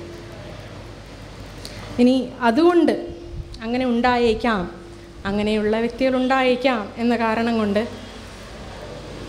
എതിർവാദം ഉന്നയിക്കുന്ന സ്ത്രീകളെ അവരോട് ചേർന്ന് വാദിക്കുന്ന പുരുഷന്മാരെ പീകോക്ക് ഫെമിനിസ്റ്റുകൾ എന്ന് വിളിക്കുന്നത് ന്യായമാകുമോ? ഒരിക്കലുമില്ല. വാദപ്രതിവാദത്തിൽ തങ്ങളെ എതിർക്കുന്ന ഒരാളെ പീകോക്ക് ഫെമിനിസ്റ്റ് എന്ന് അടയാളപ്പെടുത്തുമ്പോൾ ആ വ്യക്തികൾ ശരിക്കും ചെയ്യുന്നത് തങ്ങളെ എതിർക്കുന്ന പുരുഷനും സ്ത്രീയും തമ്മിൽ ലൈംഗികമായൊരു കണക്ഷൻ ആരോപിക്കുക, അങ്ങനെ അവരെ ഷെയിം ചെയ്യാൻ ശ്രമിക്കുക. അത് സെക്സ് ഷെയിമിംഗ് ആണ്. അതിന് അഡ്ഹോമിനം, വ്യക്തിഹത്യ എന്ന് തന്നെയാണ് പേര്. അവിടെ സ്ത്രീകളിലൊരു പുരുഷന് സ്ത്രീയിൽ ലൈംഗികതയിൽ കവിഞ്ഞൊന്നും അന്വേഷിക്കാനില്ല, കണ്ടെത്താനില്ല എന്ന സ്ത്രീ ഒരു ശരീരം മാത്രമായി ചുരുക്കുന്ന ഒരു പ്രസ്താവന കൂടിയാണ്. അതുകൊണ്ട് തന്നെ ആ പ്രയോഗത്തിലും അത് ഉപയോഗിക്കുന്ന രീതിയിലും ഒരുപാട് തെറ്റുകളുണ്ട്. ഫെമിനിസം യുക്തിവാദത്തെ തകർക്കുന്നു, വിഴുങ്ങുന്നു എന്നൊക്കെ ഒരു ആരോപണം ഉണ്ടായിരുന്നു. അതിൽ പ്രധാനപ്പെട്ടൊരു ക്വസ്റ്റ്യൻ, സ്വതന്ത്ര ഇന്ത്യയും ഫെമിനിസവുമായി ഓവർലാപ്പ് ഉണ്ടാകേണ്ടതുണ്ടോ എന്നാണ് ചോദ്യം. അത് രസകരമായിട്ടുള്ളൊരു ചോദ്യമാണ്. സ്വതന്ത്ര ഇന്ത്യയും മനുഷ്യാവകാശങ്ങളുമായിട്ട് ഓവർലാപ്പ് ആവശ്യമുണ്ടോ എന്ന് ചോദിച്ചു കഴിഞ്ഞാൽ ആർക്കും സംശയം ഉണ്ടാവില്ല, അല്ലേ? തീർച്ചയായും വേണം എന്ന് പറയും. പക്ഷേ ഫെമിനിസം മാത്രം എന്തുകൊണ്ട് അൺടച്ചബിൾ ആയിട്ട് അയിത്തത്തോടെ മാറ്റി നിർത്തണം എന്നതിന് ഉത്തരവില്ല. സ്വതന്ത്ര ഇന്ത്യ വേദികളിൽ മനുഷ്യാവകാശ ലംഘനങ്ങളും ജാതീയതയും റേസിസവും അതുപോലുള്ള പ്രവണതകളുമെല്ലാം ഒളിഞ്ഞും തെളിഞ്ഞും ന്യായീകരിക്കുന്ന ഒരു പ്രവണത നമുക്ക് അംഗീകരിച്ചു കൊടുക്കാൻ പറ്റുമോ? അത് ചോദ്യം ചെയ്യപ്പെടുമോ? അത് ചോദ്യം ചെയ്യപ്പെടേണ്ടതുണ്ടോ? തിരുത്തപ്പെടേണ്ടതുണ്ടോ? തീർച്ചയായും ഉണ്ട്. പിന്നെ എന്തുകൊണ്ട് മിസോഗണിയുടെ വിഷയത്തിൽ മാത്രം, സ്ത്രീവിരുദ്ധയുടെ വിഷയത്തിൽ മാത്രം നമുക്കത് മനസ്സിലാക്കാൻ പറ്റുന്നില്ല? സത്യത്തിൽ ഫെമിനിസം പറയുന്നവർ യുക്തിവാദത്തെ തകർക്കുന്നു പറയുന്നത് ഒരു യുക്തിവാദികൾ കൂടിയിരുന്ന് ജാതീയത പറയുന്നു, കൂട്ടത്തിൽ കുറച്ച് പേരൊന്ന് അതിനെ ചോദ്യം ചെയ്യുന്നു. ആരാണ് സത്യത്തിൽ അവിടെ യുക്തിവാദത്തെ തകർക്കുന്നത്? ജാതീയത പോലുള്ള പുഴുക്കത്തുകൾ അതിലേക്ക് കൊണ്ടുവരുന്നവരാണോ അതിനെ തകർക്കാൻ ശ്രമിക്കുക? അതിനെ ക്വസ്റ്റ്യൻ ചെയ്യുന്നവരാണോ?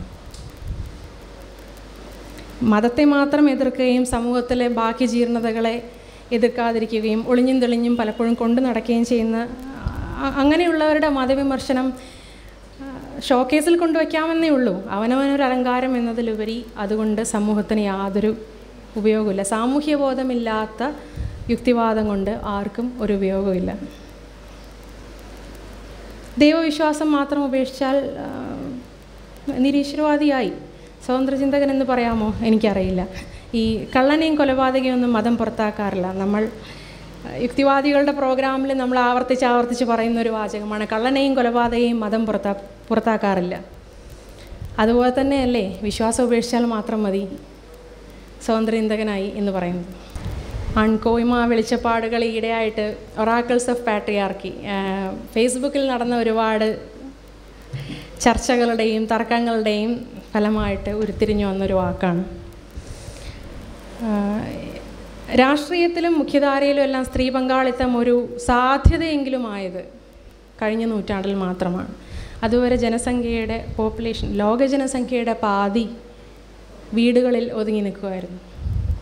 അങ്ങനെയുള്ള ഒരു ബാക്ക്ഗ്രൗണ്ടിൽ നിന്നും ആണ് സ്ത്രീകൾ മുന്നോട്ട് വന്ന് നൂറ്റാണ്ടുകളുടെ പ്രിവിലേജുകൾ അനുഭവിച്ച് അത്രത്തോളം പ്രോത്സാഹിക്കപ്പെട്ട് മുന്നോട്ട് വന്ന് നിൽക്കുന്ന പുരുഷനുമായി മത്സരിച്ച് നിൽക്കേണ്ടത്. അത്ര ചുട്ടുപൊള്ളുന്നൊരു തറയിൽ നിന്നുകൊണ്ടാണ് അവൾ മത്സരിക്കേണ്ടത്. അതിൻ്റെ കൂടെ സ്ത്രീ എന്ന രീതിയിൽ മാത്രമല്ല, ജാതീയമായതും വംശീയമായതുമായ ഐഡൻറ്റിറ്റികൾ പേരുന്ന സ്ത്രീകൾക്ക് അത് കുറച്ചുകൂടെ കടുത്ത ചുട്ടുപൊള്ളുന്ന തറയാകും.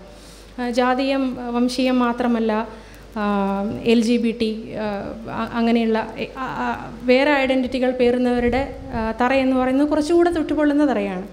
നേരത്തെ ആ ഒരു പ്രിവിലേജിനെ പറ്റി ഒരിക്കൽ സംസാരിക്കുമ്പോൾ പറഞ്ഞതാണ്, LGBT അവകാശങ്ങൾ എന്ന് പറയുന്നത് എനിക്ക് സപ്പോർട്ട് ചെയ്യാമെന്നേ ഉള്ളൂ. എനിക്കത് ഏറ്റെടുക്കാൻ പറ്റില്ല. കാരണം ഞാൻ അനുഭവിക്കുന്ന പ്രിവിലേജ് എനിക്ക് ബോധ്യമുണ്ടായിരിക്കണം. ഞാൻ അത്തരം അടിച്ചമർത്തലുകൾ നേരിടേണ്ടി വന്നിട്ടില്ലാത്ത വ്യക്തി എന്ന രീതിയിൽ ഞാൻ അനുഭവിക്കുന്ന പ്രിവിലേജ് എനിക്ക് ബോധ്യമുണ്ട്. അതുകൊണ്ട് തന്നെ നേരത്തെ മാൻസ്പ്ലെയിനിങ്ങിൽ പറയേണ്ടതായിരുന്നു. ഏറ്റെടുത്ത് നോക്കൂ, ഞാൻ പറഞ്ഞു തരാം, ഇങ്ങനെയാണ് വേണ്ടത് എന്ന് പറയാനുള്ള യാതൊരു അവകാശവും എനിക്കില്ല. അതുപോലെ തന്നെയാണ് ഇതിൻ്റെ കാര്യം. ഇങ്ങനെയൊക്കെയാണ് ഫെമിനിസം പോവേണ്ടത്, ഇങ്ങനെയൊക്കെയാണ് നിങ്ങൾ സമത്വം ആവശ്യപ്പെടേണ്ടത് എന്ന് പറയാനുള്ള, അതുപോലും അങ്ങനെ പറയാനുള്ള ആ കോൺഫിഡൻസ് പോലും ഒരു പ്രിവിലേജാണ്. അതും ഒരു പ്രിവിലേജാണ്. ഇങ്ങനെ ഇത്തരം ചുറ്റുപാടിൽ തോൽക്കാതെ ഉറച്ചു നിൽക്കുന്ന സ്ത്രീകളെയാണ് മതത്തിനകത്തും പുറത്തുമുള്ള ആൺകോയ്മ വെളിച്ചപ്പാടുകൾ കഴിവില്ലാത്തവളെന്നും ശാരീരികമായും ബൗദ്ധികമായും ശേഷിയില്ലാത്തവളെന്നും എല്ലാം മുദ്രകുത്തി പുറകിലേക്ക് തള്ളിവിടുന്നത്. ഒരു കറുത്ത വർഗ്ഗക്കാരുടെ ഒരു എക്സാമ്പിൾ പറയാറുണ്ട്. നൂറ്റാണ്ടുകളായി അവരെ അടിമയായി വെച്ച് അവരെ ശാരീരികമായ ആവശ്യമുള്ള ജോലികൾക്ക് മാത്രം ഉപയോഗിച്ച് അവരുടെ സഞ്ചാര സ്വാതന്ത്ര്യവും പഠിക്കാനുള്ള സ്വാതന്ത്ര്യവും അങ്ങനെ സകലവിധ സ്വാതന്ത്ര്യവും തടഞ്ഞ് അവരുടെ അധ്വാനത്തിൻ്റെ ഫലം അനുഭവിച്ച് ജീവിച്ചു പോകുന്ന ഒരു വൈറ്റ് മെയിൽ. അങ്ങനെയുള്ള കറുത്ത വർഗ്ഗക്കാർ സ്വാതന്ത്ര്യം പ്രഖ്യാപിച്ച് സ്വാഭിമാനത്തോടെ ജീവിക്കാൻ തുടങ്ങുന്നു. അവരെ നോക്കി കണ്ടോ ചരിത്രത്തിലുള്ള എല്ലാ ശാസ്ത്ര നേട്ടങ്ങളും സാമൂഹ്യ മുന്നേറ്റങ്ങളും എല്ലാം ഞങ്ങളുടെയാണ്. നിങ്ങൾ ഉപയോഗിക്കുന്ന സാങ്കേതിക വിദ്യ പോലും ഞങ്ങളുടെയാണ്, ഞങ്ങൾ കണ്ടുപിടിച്ചാണ്. നിനക്ക് ബൗദ്ധിക ശേഷി കുറവാണ്, ശാരീരിക ശേഷി മാത്രമേ ഉള്ളൂ എന്ന് പറയുന്നതിലെ പരിഹാസ്യത അതുതന്നെയാണ് സാഹചര്യം ഒന്നല്ലാത്ത, ഒരേ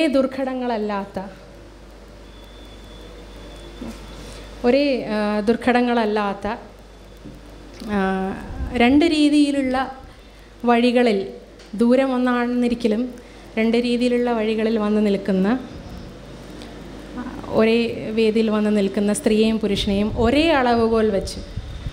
അളവുകോൽ വെച്ച് ഒരേ രീതിയിൽ നേരത്തെ പറഞ്ഞ 5000 രൂപയുടെ സമത്വം പോലെ കമ്പയർ ചെയ്യുന്നത്. സ്റ്റീരിയോ ടൈപ്പും നിസ്സഹകരണം, മുൻധാരണകളും അങ്ങനെ ഒരുപാട് കാര്യങ്ങൾ നടക്കു നിർത്തുന്നതിൻ്റെ പുറമെയാണ് നമുക്ക് നേരിടേണ്ടി വരുന്ന ഈ ആൺകോയ്മ വെളിച്ചപ്പാടുകൾ. നേരത്തെ പറഞ്ഞ ലിങ്ക് ഒന്ന് നോക്കാം.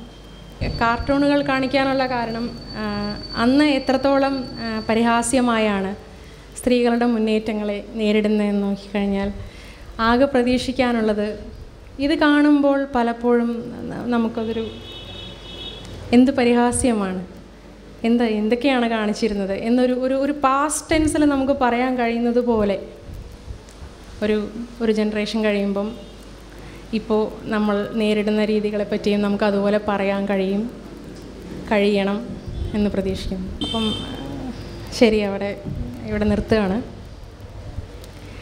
ഔപചാരികമായി ഉപസംഹരിക്കാനൊന്നും അറിയില്ല. Thank you.